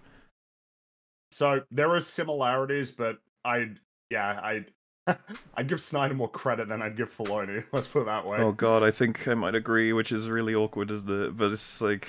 It is awkward, but especially, it might just be because Ahsoka's fresh in my mind, and I had to spend a lot of time. It could be with that, and you yeah. did too. And I really do hate that show. I could see particularly us, dislike it. when we finish up Filoni, being like, yeah, okay, Snyder's bad, but at least Snyder actually tries to do a thing and Well, I mean, fails at you it. know, And then, I but if we like finished up Snyder. watching Snyder recently, we might have said, yeah, Filoni's bad, but at least, like, he's, inoffensive. Meanwhile, Snyder will do things that are fucking crazy and insane. Yeah, I guess I guess the thing, I do like 300, When was the last time you watched it, Fringy? Didn't we rewatch it, did we watch it for, an EFAP movies? Where the takeaway was that it was, pretty flawed, but I still like that movie. Well, so, you know what's crazy is, I'm pretty sure we did, but you weren't there. I'm not sure what it was. I've definitely recently, rewatched 300. I say recently, in the last couple of years. And I'm confident my takeaway was, yeah, it's pretty flawed, but, so I do like it. Well, that is the first EFAP movies of the war arc, so you guys are going to be able to see that in January. But, At this point, Rags, I feel like you may feel the same way. I can't quite remember anything we said like anymore. It's been a while. I think I don't hate it. I don't think. I don't think I hate it either. But I hate it. I thought it had some neat little things in there, but it wasn't good. Also, I guess no. the point I'm making Wait, just to clarify, what? you're not getting the whole war arc in January. It's going to be across the year, 1 per month, or maybe 2. That's the plan. I've talked about this like even 2 years ago. Okay, we're finally launching. That's actually why, by the way, that things are stretched thin, is because I'm putting everything in place to complete the war arc ready for January. It's not finished yet, still. But hey, it's gonna be fun. Get excited. Also, Frankie, carry on. What were we saying? Oh damn! Well, because we're trying to figure out. It's like if we can say that Dave Filoni and Snyder are comparable in a certain way, who do we think? Who do you think if it's like you had to be forced to? Let's put it this way: they're working on something new now, and it's whatever they want to make. Like they're full carte blanche; they can make whatever they want, not attached to any specific franchise. But maybe it is. It's exactly what they want to make, and they have all of the resources to fully realize that story. Which one would you rather watch, the Snyder one or the Filoni one? So you could just say, like, do you want to see Rebel Moon, or do you want to see, let's just say, whatever sci-fi project that's movie. well, not removed from Star Wars or Filoni work that's entirely what he wants. Sure. Which, funnily enough, if he got entirely what he wanted, it probably would be a Star Wars movie. That's probably what he wants. Yeah, that's probably. what I'm thinking in my mind. In any case, yes, I would rather see the Snyder film just because of the fact that I don't know what I'm going to get. This could be crazy. And it also could have some stuff in there I like. Yeah, there could be some neat shots. There's there that could too. be some interesting... I certainly consider Snyder to have a better eye than Dave Filoni. Yeah. I think he's got a better... Well, Ahsoka I don't want to so be flat and pretentious. dull and boring. But dare I to say, watch. Snyder's more of an artist than Filoni is? Yes, he is. I would absolutely say that. Yeah, Okay, definitely. Yeah, good. I didn't think I was Snyder crazy for a second there. Yeah, No, Snyder's that's shitty, not but crazy. he is an artist. He's cringe. That's his thing. It's not. He is cringe.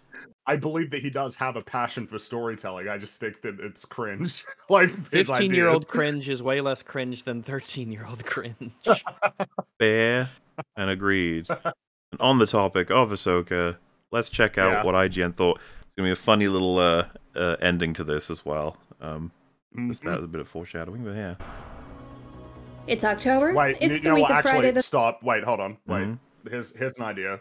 Let's before we watch the finale, let's find out what IGN gave Ahsoka. No, that was going to be the joke ending. We'll do that at the end, okay? We'll go into this as a wide-eyed, bushy-tailed viewer who's like, "Oh, look, this is IGN's opinion on Ahsoka for sure, okay? This is what it is, all right?" It's October, it's the week of Friday the 13th, and I'm a huge horror nerd. As you'd expect, I'd previously planned on this edition to be focused on all of the delightful tricks and treats of the season. Unfortunately, I still can't get the sword. Yeah, but to be fair, it was the sword of Talzin, relation to Mother Talzin, who, if you watch the show, you'd find that that's substantive now because you recognize the name. Yeah, that's right. That's how that works. On Count Dooku. Why did they have to do that? Went along. They've just gotten like a sword out of a chest. So I'm not even kidding. Like, I actually think that that's partly the plan sometimes. It's like, maybe originally it was just a sword, and then they were like, can we name it something so that fans have something to think while this scene is happening? Call it the Sword of Talzin, that'll do it. And even if I'm not saying that it wasn't the Sword of Talzin. What I'm trying to say is that, like, there's nothing actually there other than it's that thing you know from that other thing. There's nothing of interest by that sword belonging to Mother Talzin or whatever. It's just like, what? Even for the people who are familiar with her, which, by the way, Dave, hello. Like, most people are not familiar with this. You need to help them out just a little bit.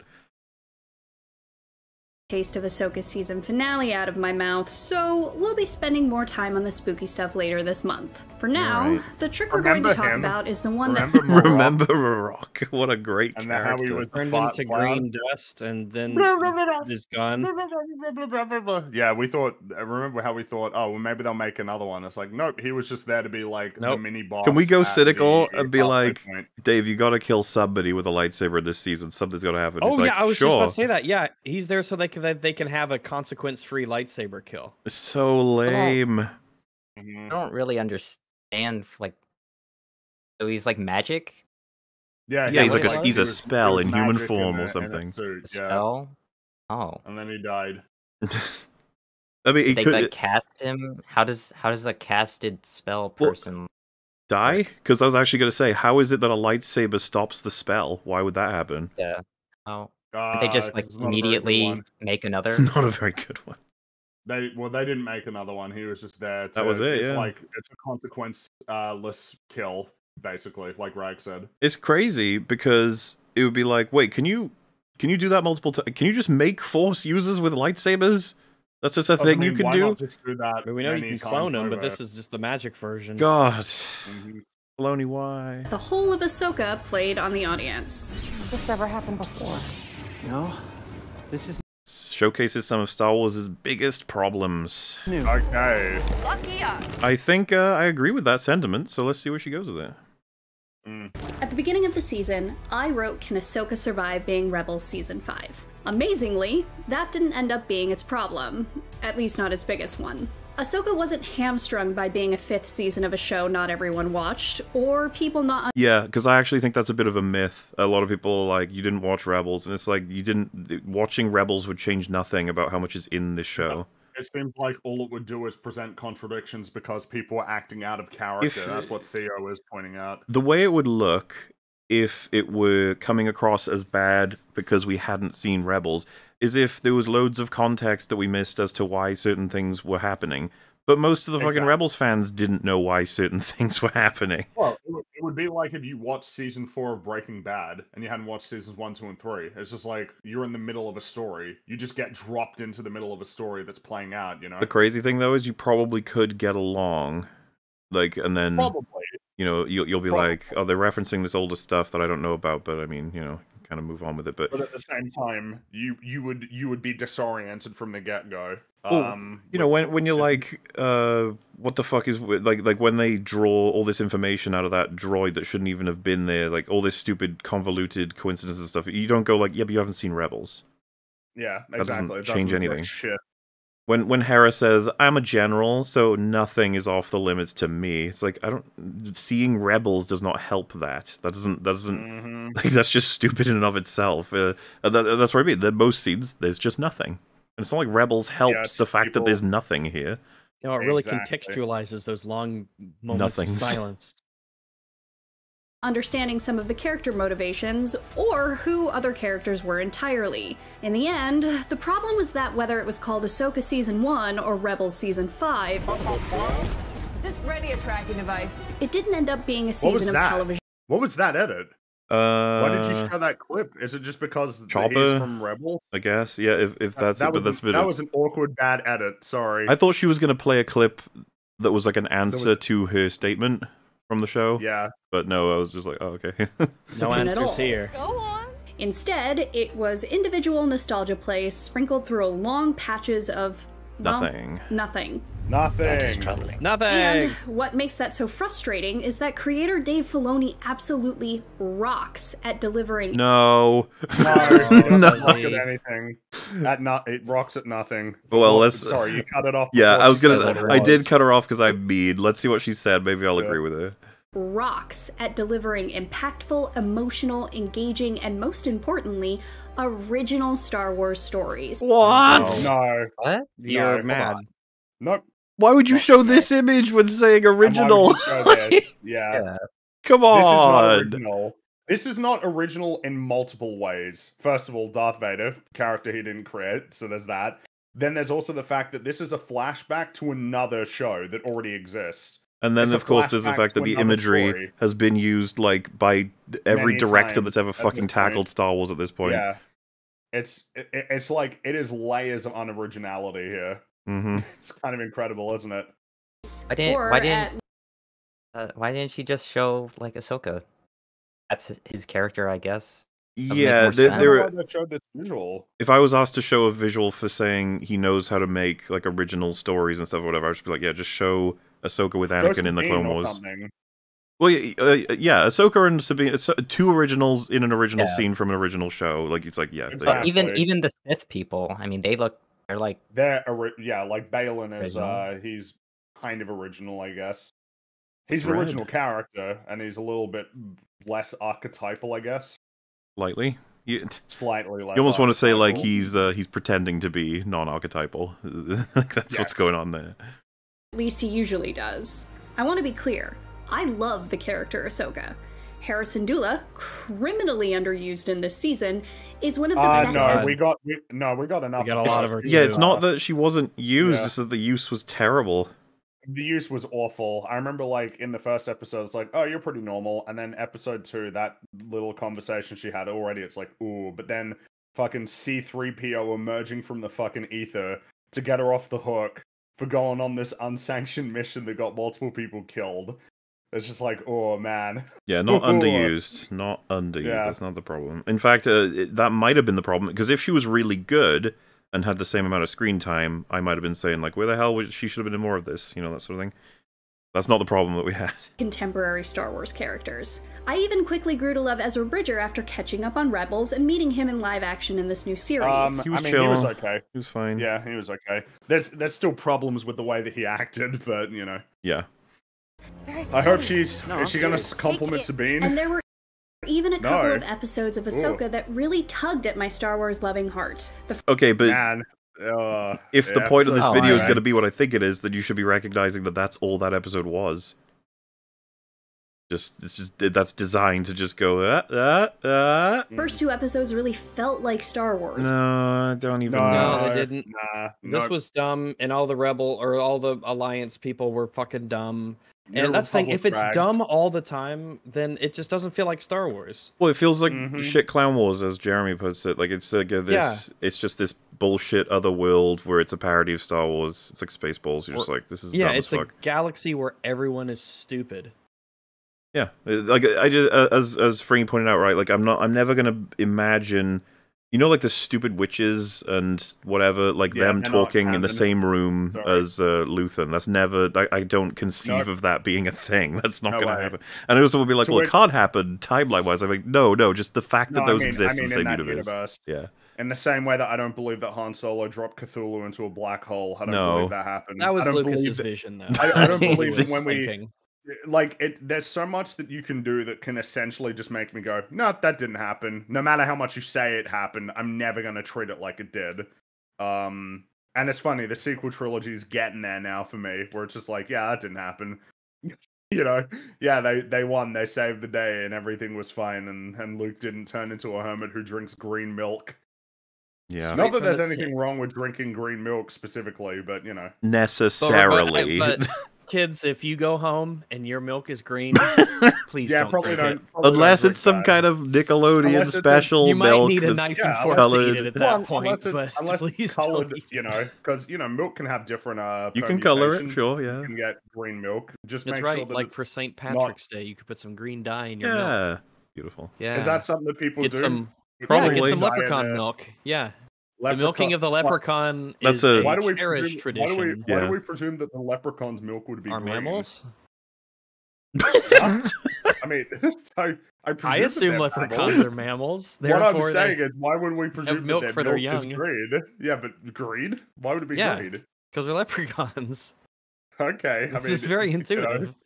I mean, to be It's fair, I don't intuitive, think right? this is something that's started up by a old gay Pinto or whatever. So you may not have seen it in Australia yet because he's very much America yeah. focused. Does he have a painting of a leprechaun with Yeah, green it's- milk shooting at him? Man, what he gets up to, like I said, very controversial in the 90s when he introduced leprechaun milk. That was the whole thing. Yeah. But, you know, I think it's big, most people have come to accept that now. Gay Pinto Walsh, I of course. Okay. Right.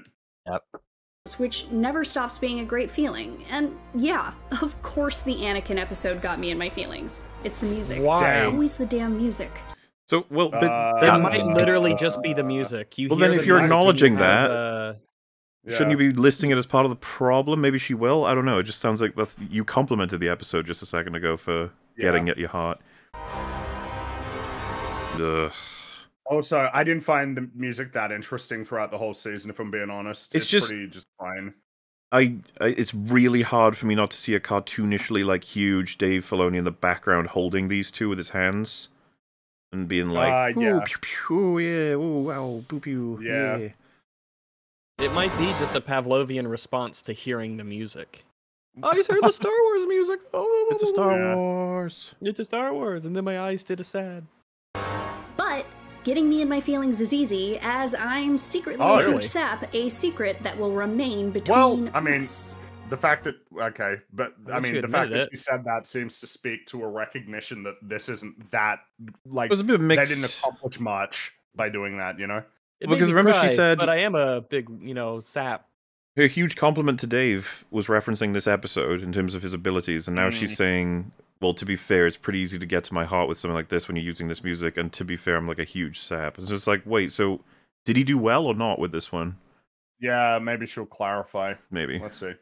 And television series have a job to tell a complete story regardless of whether or not they're meant to lead. Oh, do we want to go No, controversial with this? Controversial is no, they don't actually. Complete story, that's complicated. So, like, if... Imagine someone said, I fucking hate Empire Strikes Back because it doesn't tell a complete story. Mm-hmm. What exactly does it mean to tell a complete story that's part of a bigger story? It's not, there's no clear cut rules on that. As we know, we're all incredibly excited for Rings of Power Season 2 because Season 1 is not complete. There are still threads That's to right. solve. There's so many things I need to know. I So many need to questions know. unanswered. It's So- Forgot just that show and existed. if we're saying it for a season, why don't we narrow it down even more? Why not an episode? Why shouldn't that be the idea? Because people used to make those arguments. You Well, know, let's- any episode of TV could be someone's first episode, so you need to write it with that understanding. But we're in a place where I think if you told that to a lot of people now, they'd be like, "What are you talking about?" You Like, might no, that's not how it describe works at all. the ending of Arcane as incomplete. Like Season 1, But maybe. at the same time, it's complete in its incompleteness. Yes. I would say it is. Well, there are I several would say it threads is that have completeness. started and stopped, and new ones will start for Season 2, and new ones will be finished from that started in Season 1. You know, you got loads of them running at the same time, but a major part of Season 1 is all, like, Vi and Jinx's relationship across all the events, right? And there's that event at the end is significant of, like, a particular route that the relationship has taken. So I understand. One could argue it is complete, and I'd be like, no, yeah, I understand that. It's just that I don't want to put the weight on Ahsoka Season 1 that its problem is that it's incomplete. I'd be like, well, no, No, that's not the problem. there's like not even a story. They had a good 5-6 hours there to tell their story, which, you know, by comparison, I mean, we just watched Fall of the House of Usher. That was 8 hours. That was 8 episodes. It was fucking It's like dense. There's It a was lot of stuff incredible. going on in there. At the end of episode 1, we've already got like maybe 5 or 6 episodes of Ahsoka in terms Yeah. of the amount of content that's being delivered. Maybe more. I was maybe about to say, more, I think there's more in one episode of Yeah. Usher than there is in the whole season for and then the Ahsoka. whole season. That might well be the case. And then of course you can point to other, like, you know, Andor was Andor was pretty long by comparison, 12 episodes. It's like, yeah, but Andor had essentially created a completed arc in 3 episodes, but it was still, you know, complete in its incompleteness because the story was still going. Yeah. It's just, you know, and of course Andor's not complete either, No. right? But does she think that's a problem with Andor? That the story Maybe is she very does. clearly- Oh, maybe, but you know. Into We shall something see. else. Fuck this bait shit, man. Look at the statues, the references, the statue, the board is... Ahsoka doesn't just not tell a complete story, but the fraction of the story it does tell just hangs in the air like the big bad thing they were all trying to stop all season long. Thrawn returning to the main galaxy doesn't matter at all. Well, no, no. I don't understand what she's saying. I wouldn't quite put it thing. that way. Like, it's... My criticism of the show is that, like, wow, Sabine, good job. This is on you. And Yeah, this you is facilitated massive. this all. You You were the one who facilitated made it happen, and the show does not recognize that you It did was this. the critical point at which everything could have been put to an end, and she didn't do it, and that is hugely consequential because Thrawn coming back and creating a zombie, like, stormtrooper army is probably going to be hugely consequential. So no, I would say that the idea that it's like devoid of... Is that what she's actually saying? Like that it was devoid mean, of Well, consequence? if I'm being generous, it sounds like she's saying that this event was treated as the big, bad, horrible thing that we want to avoid, and it happens, and then the characters are kind of chill about it. Which is... If Yeah, that's true, I then thought that I that's thought true, that was yeah. what she's saying because well, but... Okay. they should all be acting like the Avengers at the end of Infinity War, shouldn't they? You know, like, oh, yeah, shit. like this is a tragedy sort of thing. But Yeah. not only are But they they're not just, like like, that, smirking. Ahsoka's like, we're exactly where we need to be, smile. Whatever. But I don't know, she phrased it in a way that threw me off as well. And long, Thrawn returning to the main galaxy doesn't matter at all. Like, I would argue the show thinks it absolutely matters that they're showing us that we're going to have some dire consequences as a result. The characters are out of character in this moment, though. They're weird, but they're kind of weird throughout the show. The big criticism, like, everyone had this since episode 1, was like, why is it that all 3 of our main characters are all so fucking wooden? What's going on? Especially when we know that they're played by actresses that are capable of a hell of a lot more. At least 2 of them are. Yeah. Yeah, 2 or 3 of them are, yeah. By the end of the season, not a single one of our main characters addresses the fact that the very thing everyone was trying to stop happened. Oh, good. Okay. I agree. There you go. Okay. We get... Interesting. I don't want to bat for the show at all, but I'm just saying we do get Sabine saying sorry for having caused this to happen with Thrawn, and then Ahsoka says, I know. And that that's was it. Before, though, wasn't it? It will, yeah, but the recognition of the consequence of Thrawn may very well escape now because he's got the potential to. Like, that's still... Yeah, but like, yes, but I don't believe Sabine's sorry. Well, I was gonna move into saying that I thought that scene was fucking terrible. Like, it's what an absolute crazy waste of conflict to just have all the characters be like, oh well. No, it's okay. No, well, you win some, you lose some. You live, you learn. Life goes on. Yeah. Unless it doesn't, because Thrawn's back and he's gonna destroy us all. Yeah, but exactly. You know. So is it stop Mauler? You don't buy that? What do you mean? The thing that happened? Like that's. He said the scene was shit. But it did happen. I'm not going to take that away from the show. They had her say sorry, and Ahsoka said that's all right or whatever. Like that did happen. If they had never acknowledged it, I would have said it's much worse. But I was more shocked that like it actually managed to get through. I was half expecting none of the characters to say anything to Sabine. Well, the fact that we went for like a couple episodes there with nobody talking about it. But then remember, their conversation was cut short by an ambush. Oh no, wait, their conversation ended and then the ambush happened because that's the Dave Filoni signature. You know, can't be slow for too long. We need to get a fight in there. It's that you're bringing it up even though it's nothing that defends the show. It does defend the show slightly. It defends it a little bit. It's important to be fair to point out that it was recognized. It's just really shittily. Which is still better than not recognizing it at all, which is exactly what Ezra did. I don't believe we had any line from Ezra about Thrawn, did we? Like, no. and Sabine's responsibility on that. Someone else I saw someone point out that was interesting in the comments for one of our coverages of it. It was like, did they seriously take a huge break in order to have Ezra build a lightsaber? When, like, everything was hyper urgent? It's like, yes, they didn't even just have Hu Yang give him one, you know, make him one quick. He's a robot. Well, and also they were just like going walking pace, just like floating around. Yeah, and if anyone wanted to say like a Jedi has to build their own lightsaber, it's like, oh, we're urgent right now, urgent. The things are happening. But you're not Jedi because the order is.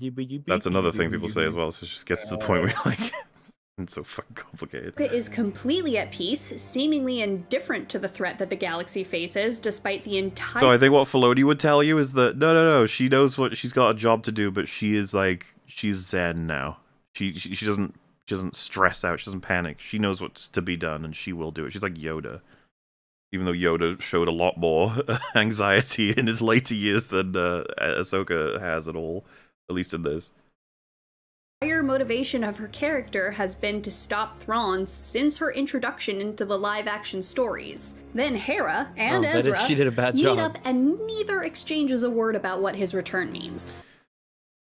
A lot of the characters barely talk at all. That's the thing. Yeah. It sucks. Like, when I watch The Lord of the Rings, I get this very clear sense that Frodo and Sam went to destroy the ring and Mount Doom and all that stuff, and all the scenes... You're like, oh, they're doing this because they're on their way to Mount Doom, or they have to do this so that they can get to Mount Doom. It's all like in service to that actual goal. And there's a sense of like passion and determination that goes along with that. But in this show, if you were to say, oh yeah, the scene where they're just sort of like walking around or standing around or just sort of just meandering in this field, yeah, they're trying to stop Thrawn from destroying the galaxy or whatever. I'd be like, I don't believe you. How they don't get no. They're like taking a break or walking or something. Well, yeah, because There's no sense of urgency at all. there's like 17 issues with the way Ezra arrives here, but another thing that sucks is like his expression should just not be happy. I'm sorry, there's way too much negative, even though he gets to reunite with Hera. I understand that that's a positive, but like, can you imagine the amount of bad news he's about to tell them? Well, why did it? Isn't it interesting? He didn't try to like kill Thrawn, right? He just let him sort of escape. Presumably, he got onto a ship and left as soon as he could. We didn't see any of that, so yeah. And decided that it wasn't worth taking a shot at Thrawn. He had a lightsaber with him, right? Yeah, I think so. Interesting that he was more willing to do it as a kid, I guess. I don't know. I don't know what to think about that. That's I guess I would need to watch more of Rebels before I could make any more criticism of that. Well, just tactical retreat or something. Yeah. The excitement these characters show to be reunited is important, of course, but Excitement they show. not at the cost of engaging with your story's own stakes. True. It would have been as easy as following up their tear-brimmed smiles with the dawning realization of what seeing each other truly meant, or even... I don't even think... God. Yeah, even the happy feels wholesomeness was kind of crap. They didn't... Yeah. It felt like artificial. I will hug you, and I will hug you as well. I will this now is giggle. a symbol of my affection for you. Yeah. Initiating giggle procedures. Procedure Ezra complete. pointing it out to Hera, who may not have realized that his return included the return of Thrawn. And you could even have her recognizing that. She'd be like, wait, if you're here... And then he's Where's like, Thrawn? you know, and he's just looking at her and she's looking at him like they're both stern. Because they both know what it means. Instead of like, hee, hello, oh, yay. Sabine, however, has made it abundantly clear that she's willing to sacrifice a whole galaxy if it means getting Ezra back home, so at least one person's reaction makes sense here. That's it. Hers still doesn't make sense. Yeah, I don't know if I'd say it makes sense. She doesn't. I don't think that she. Having her be the character that says like, but oh no, things aren't as great as they could be. I think, you know, you point to remember how she reacted when she saw that Ahsoka was alive, and remember how she reacted when Ezra was basically asking like, "What's happened? You know, where is Ahsoka?" And she's just it's just like, "Oh, it's complicated." And she just nods and says, "Yeah." It's like, dude, you think she's dead? The only thing you can assume with that is that the actress genuinely wasn't like given the correct direction. Because why would you portray her like that when she believes that she's not only lost like her mentor, but one of her best friends, one of the most important people in the world, who's trying to save? You know what I mean? It's just like how could you possibly buy that that's what's being expressed there, as opposed to the actress being like, yeah, she's fine, she'll be back. Because I was profoundly unimpressed by Sabine's actress, but even she would be able to distinguish between like normalness and sadness. This is what I mean about. Portrayed. That's why I said direction, yeah, because like it's no way this actress is unable to look sad. Like I'm pretty sure most people can pull it off, even Gal Gadot. If you just you like look down and be like, just don't say a thing. There you go, you've nailed it. Just end there. Why? Well, because we're either setting up Dave Filoni's movie or Ahsoka Season 2. I love how that's just everyone's assumption at this point. Like, that's how bad it's gotten, Disney. Nobody believes, like, that you're doing this for any other reason than try to sell something else. Which, you know, Ahsoka Season 2, is that a likely prospect? Yeah. I don't know. I mean, and remember, didn't Bob Iger say that they're gonna be cutting Well, back imagine- costs on these productions as Imagine well, so... all of the catastrophic results of the recent stuff with Marvel, and you walk from Marvel as like a big ol' up top person for Disney, walk into the studios for like the live action stuff, and you're like, good god, this is a fucking circus on fire. Everybody's running around screaming, and this just nobody likes what we're doing, and good god, okay, There's some passion. You guys do you. I'm gonna go check out Star Wars. It's like, oh, how's Mandalorian Season 3? Yeah, how we doing? It's like, numbers aren't great. It's like, okay, Ahsoka, numbers aren't great. It's like, the numbers are worse, actually, for that one. Yeah, it's not great. It's like, how much money do we spend on this? Oh, well over $100 million. Maybe closer to $200 million. Just wait. Each? Oh, And we'll get Ahsoka teaming up with Simba, teaming up with Iron Man to reignite all of the franchises. what do you think they can actually... Because now we've got the projections for the Marvels ain't great. They're pretty low. Panicking. They are panicking, for sure. Especially with the I would actors and say- writers' strikes. Holy shit. Yeah. The absolute Which, chunks getting taken out of Hollywood right now is crazy. Well, I have a I'm feeling not, that in like 50 years from now, this era will be looked back on as like where Hollywood had to make enormous, like significant changes. Something has to change because you can't be spending over $200 million on a movie with your long-term domestic projections at like 120 to 150 million dollars. Yeah. That's crazy. Or I think it might have been a little. What was it? I think the top end was like $180 million domestic for the Marvels, which I think is lower than Ant-Man got. I think there's The key is they need to find someone who can write stories that are exciting, like with good fighting sequences, but have good characters. Because good characters alone ain't selling it to Star Wars fans. Because they've just been, they've been conditioned. They I need guess, at this the point. spectacle, which I understand and I'm okay with. Yeah, like having a spectacle. Something I struggle with is I don't know that these. I've said this so many times, but I'm becoming more and more certain of it. It's like I don't think they can accurately diagnose the problems that they have. There was that recent news now where Marvel's basically admitted, yeah, we have problems on our TV side. And everybody's like, oh yeah, no, true. But then I listen to that, it's like, oh, on the TV side, yeah? On the TV side, with the implication that the movie side is doing okay, you know? Doing just fine. And their last hit was Guardians 3? Well, so Guardians 3... Yes. Because, yeah, Secret Invasion did not... I think Loki's viewership is okay. Like, that one has done better. But it'll be interesting to see what its long-term is. But Guardians 3 was successful. But Guardians 3's opening was under. And I think it's still kind of like... It was a success, but it's like you know? Well, like it has to be recognized... Maybe it should have done better than that, you know? It has to be recognized by the higher-ups. Guardians 3 was not made the same way that those others are getting made. No, James Gunn would have been given a lot of power. And also, it shows. You know, it has more of a meta sense that people know that this is kind of different than the other Marvel films. Whereas I think the Marvels will sort of be, again, more of an accurate test of, like, what exactly is people's interest in a generic Marvel movie. Well, from what we can... really standard Marvel movie. What we can gather from the eras, the Marvels has been created in the same way Quantumania was, in the same way MOM was, in the same way a lot of them have been. The division between Phase 4 and 5 just doesn't mean anything. No. You're making things the same way. It's it'll be still a few films from now before they're going to try a different formula, because they're trying a different formula soon with TV shows, right? It may bleed into films at some point. So here's the thing, though. Apparently, Disney still wants to keep their release dates for, like, Deadpool 3, which is meant to come out in May, and they haven't finished shooting it yet. You know what I mean? It's like, damn, man. Like, really? Yeah. You're gonna, like, try to get that one out on time? Like, really? You're gonna keep that date? And I think, and it's because, you know, the aspects of the business that people don't think about as much, which is they got shareholders to appease, and when you push your movies out of, you know, it's like, that's money that you're not making this year.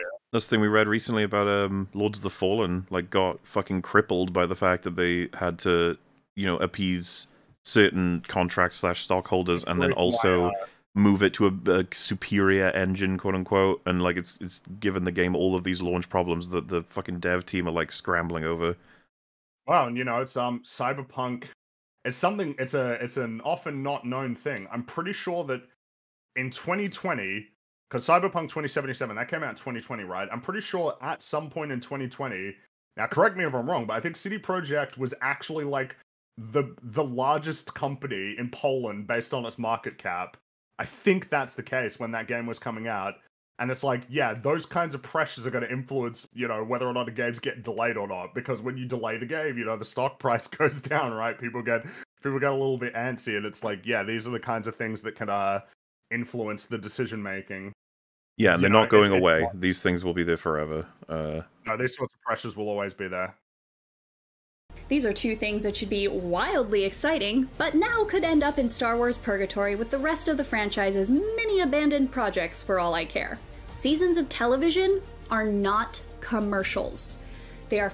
Star Wars ones are, or Disney ones are. Like, it's funny because she's kind of put it... commercials. It's so sad, though, isn't it? Do you remember, didn't James Gunn tweet about, like, we're in a sad state of affairs if people are more excited for the fucking after-credits scene than the episode or the film? Like, what the hell? How do we get here? What's going on? I think this is going to be, like, I'm pretty confident this will be looked back as most embarrassing a stage of media in human history. One of the most embarrassing. Yeah, I would buy great. one of them because it's hard to see it when you're in the middle of it, but like, good God, the list of examples at this point is absolutely nuts, and to have converted a money printer into like a Disney Plus screensaver is something to behold. Like, good job, guys. Foundations for what's to come, but Ahsoka Season 1 can't stand on its own because there's no foundation built. It's just a string of happenings until Ahsoka and Sabine are stranded and Thrawn's back in Galaxy Prime. She's spitting, okay? This is just true. Yeah, this is all... Wow, IGN. Yeah, I know. IGN saying this. How did this chick get hired? How'd she slip through the cracks? And if none of our primary characters give a about that, then why should we as viewers? I like how none of those stormtroopers get Sabine in the back, or Ahsoka in the back. I like That's how insane. the like 2 stormtroopers- dozen stormtroopers, like 20 feet behind him, and none of them were able to hit Ahsoka in the back, or just hit Ahsoka at all. That's fucking nuts. I like how when they were turned into shambling, brainless fucking zombies, literally, like magical zombies, that they were far more effective. Like, they actually made the heroes run away. It's just funny. Part of that legacy is one of death Uh-oh. and war. But you're more than that. Nostalgia is great. I love nostalgia, but I hate it's meant to be a nostalgia single now. tool Oh, just as she just said, it's a tool. Use it properly. Use it respectfully, please. in your arsenal rather than your only instrument. Skywalkers have been so aggressively shoehorned into so many stories that they don't need to be in that it's getting to the point that I don't even want to hear the name anymore. Oh my God, yes. Yes, She's got it. Wow, yes, true. Yeah. I can't believe they gave us stupid World Between Worlds Anakin. Next episode, stupid, well, like hologrammal references to Anakin, and then we had Force Ghost Anakin too. It's like you gave us 3 different fucking Anakins. Stop. Why isn't he showing up to Luke? Why isn't Luke invested in getting the robot that has all of the information about the Jedi and their construction and their fall? Why would Luke be talking to Hu Yang constantly? He'd be like, please print out everything you know into books That's now. an incredible conversation that, if written well, I would be super interested in. Well, the Empire's basically fallen now. I gotta restart the Jedi Order, or feel that's right. I have to learn from the mistakes of the past. I'm gonna have this talk with Hu Yang. What happened? Does the robot have any personal feelings about it? What would that conversation look like? Yeah. The master was General Anakin Skywalker. Listen to me, I am 6 blues. The galaxy is vast. There are so many. No. Not this Oh my one. God, is No, she this about is a to tiny make galaxy. the point that in a massive galaxy, there's many, many, many stories you could tell about many different people who aren't Skywalkers. Can you, though? Can you? Oh. Is that possible? Sounds like Oh my it isn't. goodness. I'm particularly cynical about this after Andor, of course. Like, we stretch Yeah. out, and then it fades, and you're like, no. Many rich stories worth exploring, and all Star Wars seems capable of doing is returning to the same well over and over again. Yep. True. One is never too old to learn, Snips. I enjoy Luke. I adore Leia. Their stories are over, but not as over. Okay, wait. Why Like, are you showing those images? no, it's not even I just guess that. she didn't probably do the video editing. I always hated this attitude. I've talked about it so many times, but when people are like, why are they even in the sequel trilogy? Their stories are told. It's like, fuck off. What do you mean? They need it's if the sequel trilogy takes place in any span of time where they are still alive, they need to They're be present major in it. players in this Very universe. major. Of course they... If they're not physically present as like actors and characters in the show, they have to be referenced, and they need to, I don't want that to be too like have to, need to, but they probably should be referenced, and there needs to be a lot of allusions to them existing and what they did. It's frustrating because there's so many assumptions are being run at the same time. First, that like they've had a story, therefore they've had their story, as if we can't have more stories for a single character. And then secondly, just because you don't have an arc to give a character does not mean they cannot be in a story. Like, Yeah, exactly. You know, it's static insane. characters are okay. And yeah, like she's almost there, right? She's like, stop digging them up and throwing them on. Like, I'm tired of seeing them. But when you move that into their stories were told, you didn't need to do anything else. Like, I don't think that applies necessarily to fucking Luke Skywalker, who's about to build a whole new world after destroying the. It's like there's obviously. I mean, remember a story before there. Disney took over, there were whole games and books written about people loved Luke and what he did and what he was doing, and people did love them. As Disney their was like, fathers "Fuck that shit." Is meant to be. Ahsoka Tano is much more than her master. Why then are most of the only parts of the series worth engaging with when Anakin is around? It's not even worth engaging with. I don't even think it's worth. That's not the worst that it is. But It's not that he shouldn't have been in the series at all. There's justification there, just as there was for young Luke and Leia to be involved in Obi-Wan Kenobi. But no. Like, I'm trying to be nice. Like, you can write it so that there is, but like, wouldn't it have been far more interesting to have Obi-Wan Kenobi going on his adventure that doesn't regard everything, doesn't literally fucking repeat a lot of the beats of Revenge of the Sith? Like, what are you doing? Because that has the same problem, right? But I guess that's what she's saying. That show would have had the same problem, even though there is justification to have Leia and Luke show up in it. Like, yeah, I suppose, but we don't, like, I just... Oh, how they handled that. That's some PTSD flashbacks as well. Ahsoka is meant to be Dave Filoni's pride and joy. How is she out here playing second fiddle to a corpse? Listen, I'm teaching you how to lead, how to survive. Wait. Oh, because she mean, I guess because she, but he's not dead here. Like, you know what I mean? Like, it's weird to call him a corpse. Unless she's saying Hayden Christensen's a bad actor in general, maybe. I don't think that's I what think- she's saying. I I don't- think she's yeah. saying that Darth Vader's dead. He's like, dead, Anakin yeah. Skywalker's dead. I get that, but at the same time, he is very much alive in these sequences. Like we're dealing with a living. This is even a flashback. This is supposed to have happened like as this is happening. So there's like a fair competition there. But I would rather compare her performance to Hu Yang. I think that would be way better. Like, how is it possible that just those eye changes and the subtle bits that David Tennant is putting into the performance, despite the fact that he's been told to play a robot, is doing so much more for expression than Rosario Dawson? How is that happening? And to do that, you're going to have to fight. I don't know what happened here, or how Ahsoka never ended up being a show about Ahsoka, but it's a tremendous bummer and a rare miss from the creator. That's a common. It seems to be a common L. Yeah. He's had control over at least somewhat of. Didn't he have Mandalorian episodes went to Dave Filoni? Certain ones. Yeah. Yep. He's executive producer. All as of well, his so. toys. He gets to play with all of his toys all the time in their shit. Because of him, though, his toys could be awesome if someone who didn't treat them as toys had control over it.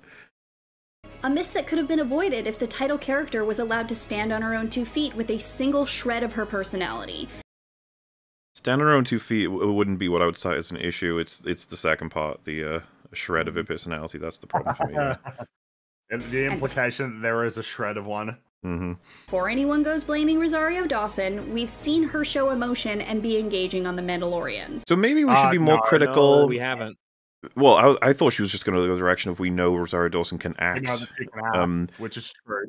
I wonder if we should make room for more criticism, though, even with that being said. If an actor can act and chooses not to, or doesn't assist a project in a sense of being like, I'm just going to phone it in, the director doesn't care and I don't care, should that still then have some weight on them as an actor in terms of like, well, that's not great. The opposite of this, I would say, is Arnold Schwarzenegger. There's not a project that he won't go fucking ham in, basically. Nicolas Cage, something like that. People who He just always are seems to like, care. I don't care what this thing is, I'm putting my shit in here, I'm doing it. And it's like, yeah, that's great. That's an aspect of acting that is awesome, you know?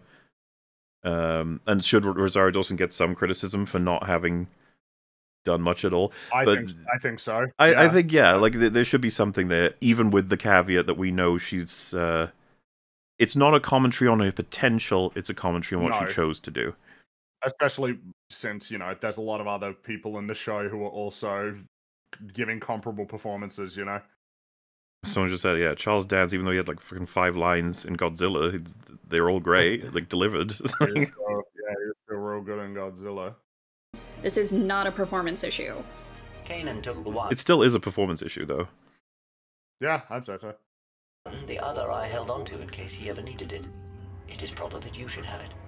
Just to clear something up right out of the gate, I love fan service. I love a little nerdy moment. They're great, they're fun. And, once again, they are tools. The Honorable Senator Organa has become aware of an unfortunate... Pause just in I can't case. believe that they brought in C-3PO. To bail Again. out Hera and in the crossfire deal damage to Leia and Mon Mothma as well. Well, and the Republic. Let's be honest. And the Republic. This is an insane event that took place. There should be records really that don't definitively understand. prove this easily, that this is all insane perjury nonsense. I don't understand why, like, the Dave Filoni, Jon Favreau shows have, like, consistently characterized the New Republic as either incompetent or antagonistic when they replace the Empire. I don't get it. Yeah, it really undermines the payoff of Return of the Jedi. You put Well, it's these just- guys in charge? Ugh. I mean, at least the Empire kept the trains running on time. Just picture, like, it's just so funny to see the corruption reflected so hard. It's just like, guys, this is not good. You're not supposed to show this happening. How is this any different than fucking Palpatine getting all of his preferential treatment? Fucking, yeah. It's one of those, like, well, if the events of the original trilogy never happened and the state of the universe was just as it was after the Clone Wars, then, I mean, arguably, the galaxy might be in a better off spot. The First Order started off by blowing up 5 planets. That's which was nuts. retarded. And that's the thing. The Empire was insane in the end by, like, you know, blowing up places like Alderaan and stuff. But I was gonna say the irony, I guess, is that the idea we often talked about for a potential sequel trilogy was Leia becoming hawkish, right? Yeah. And you could write something like this, where Leia's got a team that she prefers, led by Hera, and they do something that the viewers are like, I don't know about that mission, and Leia clears it instantly. She's like, yep, they're good, they're fine, they're my guys. And you have a character who's like, you can't do that. Then she's like, yeah, I can. I can. I'm a general. Yeah, I saved the galaxy. And you can already picture the scene. There's no soundtrack. It's all very, like, dry and a bit worrying. Yeah. And it's, like, set up. It's foreshadowing for where Leia's going right now, or the problems. But this show, look how fucking, like, sitcom-level lighting we have, and just how chill everything is and wholesome, and we start giggling about how we've taken over the government for ourselves. We can just do whatever we want. It's like, whoa, that's weird. That's not quite right. Situation. They are never. That was another thing that just struck me about this show. I hate how flatly shot everything is. Yeah. Yeah. Zack Snyder can have interesting shots. Yep. So there. I mean, that's something. It gives my eyes some kind of, something. Under any circumstance, Like, look meant at to be look the at whole that shot. That wasn't very. The Anakin one? Yeah. Yeah. Bang. Star Wars lately? Nearly nothing but fan service. Not you. Wait, hold on. Not you, Andor. A good hunk of the Mandalorian. You're doing great, sweeties. No, Mandalorian. You can't cite Mandalorian season 2 is doing great. That was one of the ones that did it loads. I want to make sure. Hang on. Maybe she said something else. Hang on. Andor or a good hunk of the Mandalorian. You're doing great, sweetie. She said a good hunk of it. Which is weird when she's showing a visual of season 2, because season 1, I would argue, is the least fan service of the 3. Luke is standing off frame. Yeah, so He's weird. right Maybe that's why she said a good hunk of it. Because like specifically, like the Pedro Pascal Baby Yoda stuff isn't fan service, but the Luke stuff is. So yeah, maybe. But that was probably one of the biggest fan service moments. It was designed to apologize for TLJ. That scene. Look, Luke's killing loads of robots. Look at him go. He's not strong. A loser. Even shows I enjoy, like Obi-Wan Kenobi. Bless it, it's pointless. Why? I don't understand. I don't understand you. I hate that choreography in their fight. It sucks so much ass. It's really bad. Obi-Wan and Darth Vader right after. It's just like, why are you showing this? Stop it. it's so awkward. Bless it, it's pointless, but I had a good time.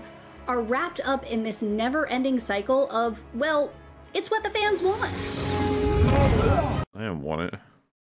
I don't want that shit. The job of a creative isn't to give viewers exactly what they want. The job of a creative is to give them what they never thought they could have wanted. I feel like it's a balance between the two of them, actually. A lot of the time. There's no harm in being like, I'd really love to see an emotional scene from this actor doing well, and then you get that. It's like, yeah. These are the kind of like weighty like statements that they have to inject. It's not what they wanted; it's what they could have wanted. It's like what they needed. No. It's just like It's just things contradict. Things are crap. Dialogue doesn't. It's boring. It's pointless. It like why does it have to be this like thesis every single time? Yeah, well, because like some sort of philosopher's quote or something. I feel like there's something to the idea that sometimes you don't give the fans what they're asking for, as opposed to you show them something and they're surprised to see this is actually what they want. You know, there's something to dig out of it in terms of maybe like the sequel to Alien being Aliens was considered maybe not a good move by a lot of people in some ways because it's not like Alien at all, but then it turns out to be like really in the same way. T2, it's like you can't make the bad guy from the first one the good guy. Like, would the fans even want to see something like that? And then it's like, no, they fucking loved it. You know, there's decisions that can come across as controversial, I think. And then it's like, no, it turns out the fans actually really would like it. Fans can be like, you know, like Heath Ledger's casting for Joker, right? It was just like, fuck that. What are you doing? Get us, you know, someone we'd expect to fit the role, which I believe Jared Leto by a lot of people was seen as someone who would fit the role of Joker. And it was, you know, there's plenty of ways that an artist can be like, trust me on this one, okay? Just give me a chance. I'm going to try and make this work. But then at the same time, there's nothing wrong with providing the audience a little bit of just what they're asking for. Which for us at this point, give us some character, please. I would outright consider it fan service if I could just see some characters. That'd be nice. Art is meant to inspire new worlds, to push boundaries, to explore corners of the galaxy we never could have dreamed of. But ever since The Last Jedi dared to go outside of tradition... Don't do that narrative. Don't do that shit. Use your brain. So many people run this bit. narrative. The Last Jedi was experimental, different, and interesting, and since they hate that, we've now gone defensive and we only do safe stuff. It's such a lame myth. It's not true. The Last Jedi did a lot of copycatting of older Star Wars stuff. There was plenty of what you could call fan service in this. There was also a shit ton of really wonky subversion that was poorly written. That's what happened. I hate that there's like a simultaneous arguing of Luke is actually his most impressive in TLJ, where he comes through and he gives him his own life to, you know, defend and reignite the Republic or the rebellion, blah, blah, blah. But then you also say, like, people couldn't handle Luke being portrayed in a way that was, you know, lesser and weaker, and he didn't trust his own legacy and stuff. It's like, fucking pick one, alright? One of your narratives, because, like, both of those are bullshit. But, yeah, the Last Jedi is seen as, like, this sacred little guy who was just trying to make a difference. The artist was just trying to show you what Star Wars could become, okay? Could be that the answer to Rey's parentage was actually nothing. Could be that Snoke didn't mean shit all and just died. Could be that we could break all of the space battles forever by doing the stupid hyperspace thing. Could be we have a whole half-an-hour sequence about how capitalism is awful, and it's just, like, really clunky and weird. And everyone's like, why didn't you delete this? It would have made the film a lot shorter. Could be that we waste Finn completely as a character, just waste anything we built in Force Awakens that was remotely likable or interesting.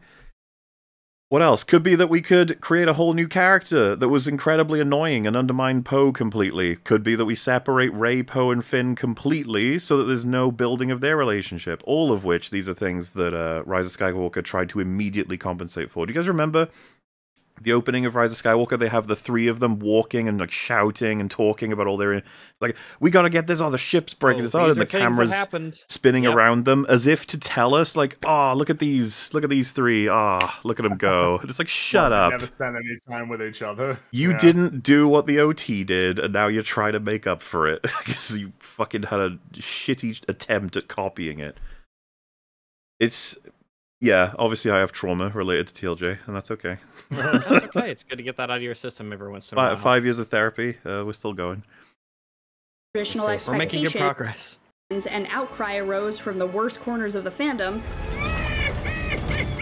Fuck off. Yeah, fuck you. Don't call Yoda the worst corners of the fan. Fair to him. Star Wars seems to have been utterly terrified to be new, different, or interesting. The sheer mention of it's not even... I'm trying to go the direction of, like, Ahsoka could have been safe, boring, and good. Like, you could have executed this shit normally I think, Raz, you talked about how, like, Herazar could have been as a general. She's got all this new power. She brings them into a mission. 2 of them die. And she deals with the fact that, like, how can she be given the power to just, at a whim, have someone die on her command? Like, that's something she goes through in the season. It's like, what's Sabine doing? It's like, she's responsible for destroying the galaxy, potentially. That's obviously something you could have her deal with. What's Ahsoka dealing with? Like, well, I would probably want to watch all of Clone Wars and Rebels to come up with something I think is suitable. But if we run with what was clearly attempted, is that we give her insecurities about being a mentor, and we make it so that she loses to Baylan. We do all the shit that I was talking about in the video. Like, if you did all of that, and the show could still be considered safe, because they all complete their arcs, and they're all still healthy and okay, and that Thrawn makes it to back to the guys, it could still be good. Still be entertaining. You can still bait your stupid Mortis stuff, too. Tatooine should be exciting. I don't like sand. Instead, it's so overused that it just makes me roll my eyes at this point. Meanwhile, it should be downright thrilling to hear mentions of Luke. But each time he gets shoehorned in, another hunk of that excitement gets sacrificed to the Sarlacc pit. Was Luke even mentioned in this show? I don't think he was mentioned. Oh, I don't even think so. Yeah, it was one of our big problems. Yeah, it was dumb as fuck that they were like, they're talking about, what was his name? The one from Rebels that trained Ezra? Kanan. Yeah, like, he got this little section that's clearly only meant to go, do you remember Kanan? Kanan did this. Yes, he did. That's what he did. Yes. And that was that. And it's just like, why hasn't Luke been mentioned at all? The Book of Boba Fett, Obi-Wan Kenobi, Ahsoka, each one of these series had so much opportunity to push the boundaries of the universe in which they exist. That's the whole point of introducing television into an existing film franchise. I don't agree. I don't think you have to push boundaries. I think that the fact that it's so shittily written, we're looking for reasons beyond the fact that it's shittily written. It's just like Marvel. You know what it is? You didn't push boundaries. Like, not necessarily. No, you just wrote a shit story with shit characters and a bad plot, and lots of things didn't make sense. By adding long-form storytelling into your sagas, you have the opportunity to explore parts of your galaxy that have never been touched, or to give more meaning to an already beloved character's journey. Which wouldn't be necessarily exploring new things, you know? No. And which would also be In okay. fact, Dave might say, that's what I'm doing here with Ahsoka. Oh, he would absolutely make that argument, yeah. For sure. Instead, Lucasfilm has squandered most of their opportunities in hanging out on Tatooine some more. So this is the moment where I'd be like, yeah, where have you been? Like, that's they've been squandering this shit since they bought it. For years. Yep. A couple of weeks ago, IGN's Clint Gage said that Star Wars just feels like unboxing videos now. It's kind of funny. And I absolutely hate that he was right. The Force provides you with insight, but it does not give one all the answers. Fucking hell. I hate lines like that so much. Oh, this is a profound thing that was said. No, Yes. it wasn't. The Force doesn't tell you everything. Like yeah. Okay. I Thanks, don't bro. know that that's ever been a perspective that's been espoused. Ahsoka was announced, I was ecstatic. A whole show about our girl. She was going to find Thrawn and do whatever she could to stop him. Sure, she'd probably fail, but she'd fight. Rally the troops and fight again. She'd carve her own path outside of the shadow of her master and do everything she could to keep the galaxy. It's so funny because Dave would be like, what do you mean? She did. That's what happened. What she did. Yeah. You guys just hating to hate, IGN. Safe. Instead, we got a whole finale centered on stormtrooper zombies because, more toys.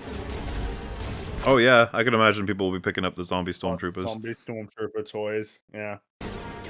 Meanwhile, the last we saw of Shin Hati and Baylan Skoll, 2 wildly interesting new characters. Let's go. Okay, Shin we can is explain this. Wildly interesting. It is wildly flavorful to have, like, you know, a banana when you've just had nothing at all for your whole life, right? It would be like an insane taste. And I assume that's what she's getting at, is we had nothing at all from anyone, And then we had a character, we said this on the coverage, we have Balin who tells us his interests, his values, and it's like, whoa, Yeah. that's wild. But I guess the thing that I would add in is, like, let's not put Shin in the mix. She's not interesting at all. It's Balin who's a little bit interesting. About Shin. I was going to say, I don't even know what I would say about Shin. Really says anything. She's a little confused. She's kind of Kylo level right now. She doesn't know what's going on.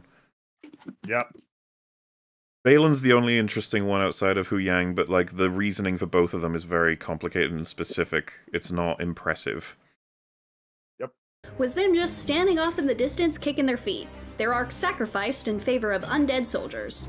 I don't even know, like, Dave just doesn't give a shit, really. He was just like, I'll sort them out next time. Or I'll give them some other vague things to say and do. It always feels like passing the time. It never feels like he's got a goal. Yep. Not a moment of stakes acknowledged or reckoned with, not a single narrative arc fulfilled, and no real climax to be had. Just a 6-episode stepping stone to something else. What a bummer. For more Star Wars, check out why recasting Balin's goal is okay, that's so. All right, so now I need to know what did they actually score? Well, wait, because I've got the image, right? So this was funny because this is something I already knew about, and I think a lot of people knew about it. IGN are just funny. They're a constant source of hilarity, but whenever they get a take like this, by the way, which was pretty solid, we mostly agree with a lot of that. You might be like, well, is IGN like fixing themselves up? And it's like, well, the first thought is like, wait a minute, what did IGN even think about Ahsoka when it came out? Check it out. Oh my, that's hilarious. Gee, that was a 9 after that. Okay. That's the finale episode, by the way. 10. Finale it's episode. 9. 9 out of 10. A 9. This Angry Joe shit. a 9 out of 10. 9. It's such a like, I'm sorry, what the hell? What's going on? It's like you just copied all the talking points from the other people. You thought it was a 9? Like, now, to be fair, this different writers. Someone completely different to this lady who you gotta sort that out. You can't have like a source of a channel having exactly. This shit doesn't make any sense. Talking about how bad the finale is, when as far as your publication is concerned, the finale was damn near flawless. Star Wars Ahsoka comes to an excellent conclusion in The Jedi, The Witch, and The Warlord, with quiet emotional scenes paired with complex fights from director Rick Famuyiwa.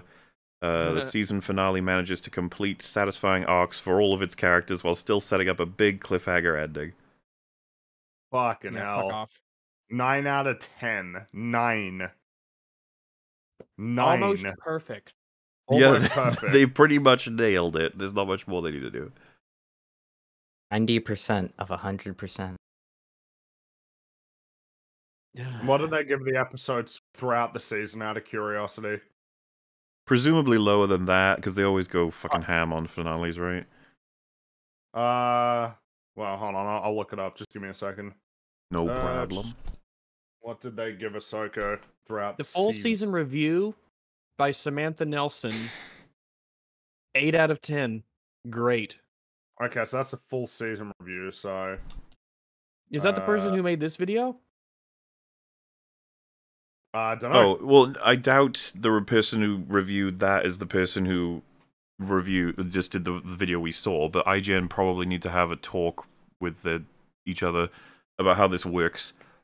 Because I don't know if they know, but IGN scores are seen as IGN scores. They're not seen as IGN person 1, person 2, and person 3. No, exactly. Nobody thinks about it that way. Well, they gave episode 5 and 9. Oh, fucking course. Well, to be fair, she may have given that one a 9 too. She even admitted like it got to her. Right. I'm just trying to find a nice, helpful list that just has them. Episodes 1 and 2 got a 7 out of 10. I just want to get them. Give them to me in order. Yeah. So episodes 1 and 2 got a 7 out of 10. I don't know why it's so hard. I'm just trying to find them like in a sequential order, but they're not listed that way. Hold on. Where you're like finding tweets and stuff. No, I'm just trying to find them. Okay, here we go. Here's more of a list. So episode, I'll just pull them up in order. Okay, so episodes 1 and 2 were a 7. Episode 3 got an 8. Jeez. Remember, episode 3 was half of it was them flying around in their fight with. Remember, when they were going with the spiders? That was an 8. Okay, episode 4, which was them in the forest, got given a 6. I don't even know the And logic behind this these. is the description. Ahsoka, episode 4, Fallen Jedi, features excellent lightsaber fights and big plot twists brought down by flat, cliche dialogue. That's the show. That's the whole show, yeah. Yeah, whole show. And then, of course, episode 5 was a 9 out of 10. Episode 6 got given a 9 out of 10. Wow, okay. Episode 7 got a 7 out of 10. Which, yeah, I guess that explains that, the season as a whole got an 8 out of 10. That seems like it basically averages out, but there were a few 9s in there. There was at least 3 9s, right? Yeah, 3 9s out of 10. Mm-hmm. Of like, damn, man, there's not much you could have done to make it better. And meanwhile, they've got this video out talking about how basically the whole season is worthless. Yeah. It is funny because, again, it's different people, but people don't think about it that way when it comes to IGN. Well, and it's like, damn, man, maybe IGN staff should have a little chat, see what they think about this show compared to it, because, yeah, like, to simultaneously from a similar company source say that there's fantastic character arcs all being finished perfectly versus there's nothing for the characters at all. Like, shit. Would you say that any episodes of Follow the House of Usher were at least a 9 out of 10? I'm just really careful about 9. I want to rewatch it. It's high. That's the thing. 9's a high-ass number. 9's a very exclusive little club. Yeah, and then 10 is like the VIP of the VIP of the VIP, you know, it's hard to get into that room.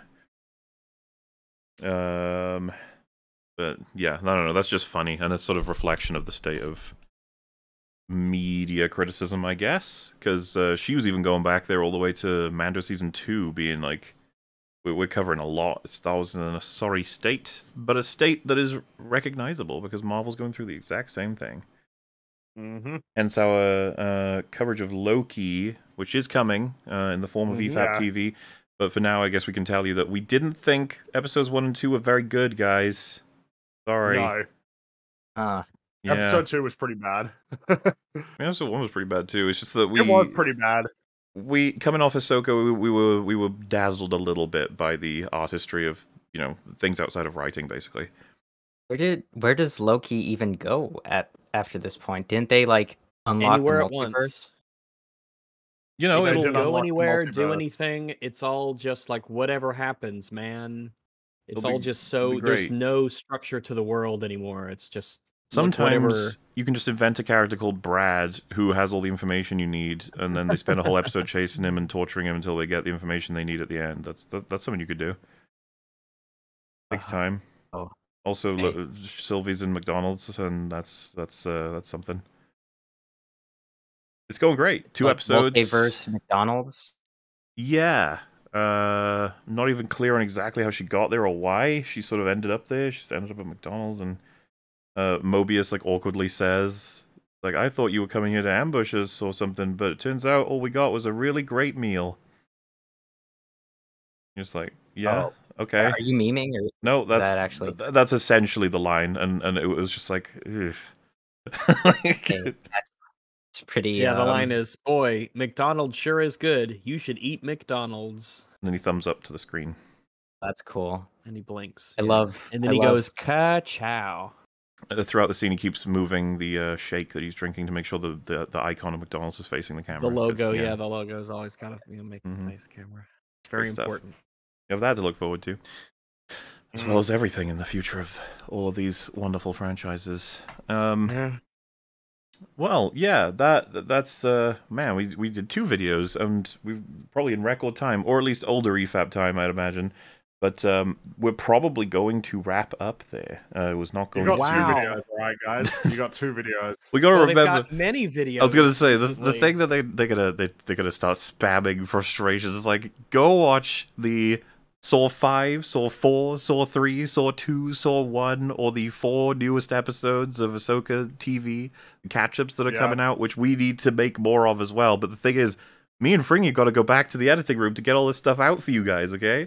Yeah. I don't know if you know, but we've got several editors working, expending themselves to limits to get these things done on time because we want to get them done on time. At the same time, we're trying to get these fucking spooky games streamed for Halloween, which is funny because I've taken up most of October with Sekiro, Liza P, and I don't know if this has been mentioned yet, but me and Matt were talking about it. We'd like to do it, so we're probably going to. We're going to stream Lords of Fallen together, and what I mean by together is that we're going to do something that we've never done before just to see what kind of funny things could happen. Streaming the game in a call at the same time, but, you know, campaign. So that we make different decisions, see how long it takes to go through different things. Probably going to be on Monday. So there's that as well, right? You're getting streams a lot, so don't you worry. But like I said, you got Loki, EFAP TV coming, and I'm trying to sort out the next arc while this arc is coming out with the Source stuff. And you still got plenty of episodes, okay? So go find more. We've also got something else on the way that I don't want to announce just yet because I don't think it's fully ready, but it's almost there.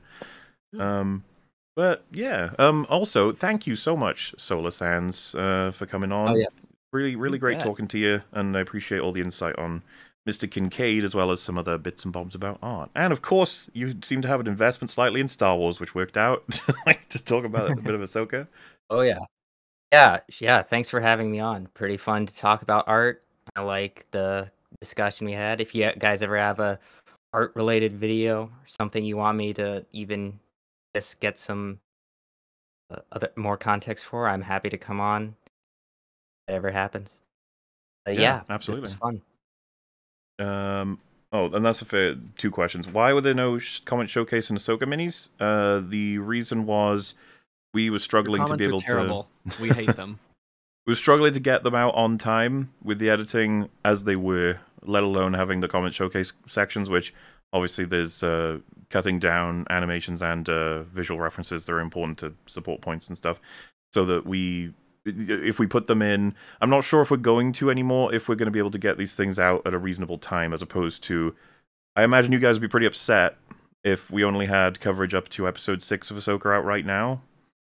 You know, you'd be like, guys, the show's been over for like several weeks. It's like, I know, but we had lots to edit. Instead of them coming out relatively quickly after them. But of course, I mean, you know, the comment section's still there for you wonderful people to enjoy, to comment back and forth, check out with each other, discuss, and at least do super chats. We're not. We could obviously watch more videos if we were going to continue the stream, but or do super chats, whatever have you. The problem is that we've got to get back to editing, basically, both me and Fringy. There's stuff I want to do that I can't do because there's stuff I have to do that I can't do because there's other stuff I have to do. I'm being vague on purpose in case any of these projects fall through for whatever reason. Trying to do my best to catch up. While also, I gotta fucking finish Sekiro too. I'm gonna try and do that tomorrow. So, you can see that as well. I think, I heard someone say 3 bosses. I believe that's what I've got left. And then, of course, yes, me, Rags, and Fringy look for opportunities to record all of the super chats. We'll probably label them so they match the episodes, too. Yeah, I think that's everything. I don't think there's... Rags, Fringy, if I missed... is there anything else? No, I don't think so. Excellent. Okay, Yeah. So, yes. Good recap. Those are all the updates for stuff to come. Obviously, Halloween's the busiest time of year for EFAPers in general. You got, according to... Where have I got the image of the releases? I can't remember how that X was drawn anymore. I think you're getting a Saw on the 18th, the 20th, the 24th, the 29th, and the 30th. I think that's the rest of them. And then peppered in between will be Loki, Super Chat catch-ups, and regular episodes, of which we've got a shit ton to do. Good God, the amount of guests and videos I got to get sorted and scheduling. But it'll be a fun month. So thank you all for joining us. Appreciate it. The kind messages and donations, what have you. We shall see you in the future, whatever that may be. But for now, sleep well or, you know, be awake well. Either one. It's totally fine. Bye-bye. Yeah, goodbye, everybody. Thanks for being here. We'll see you later.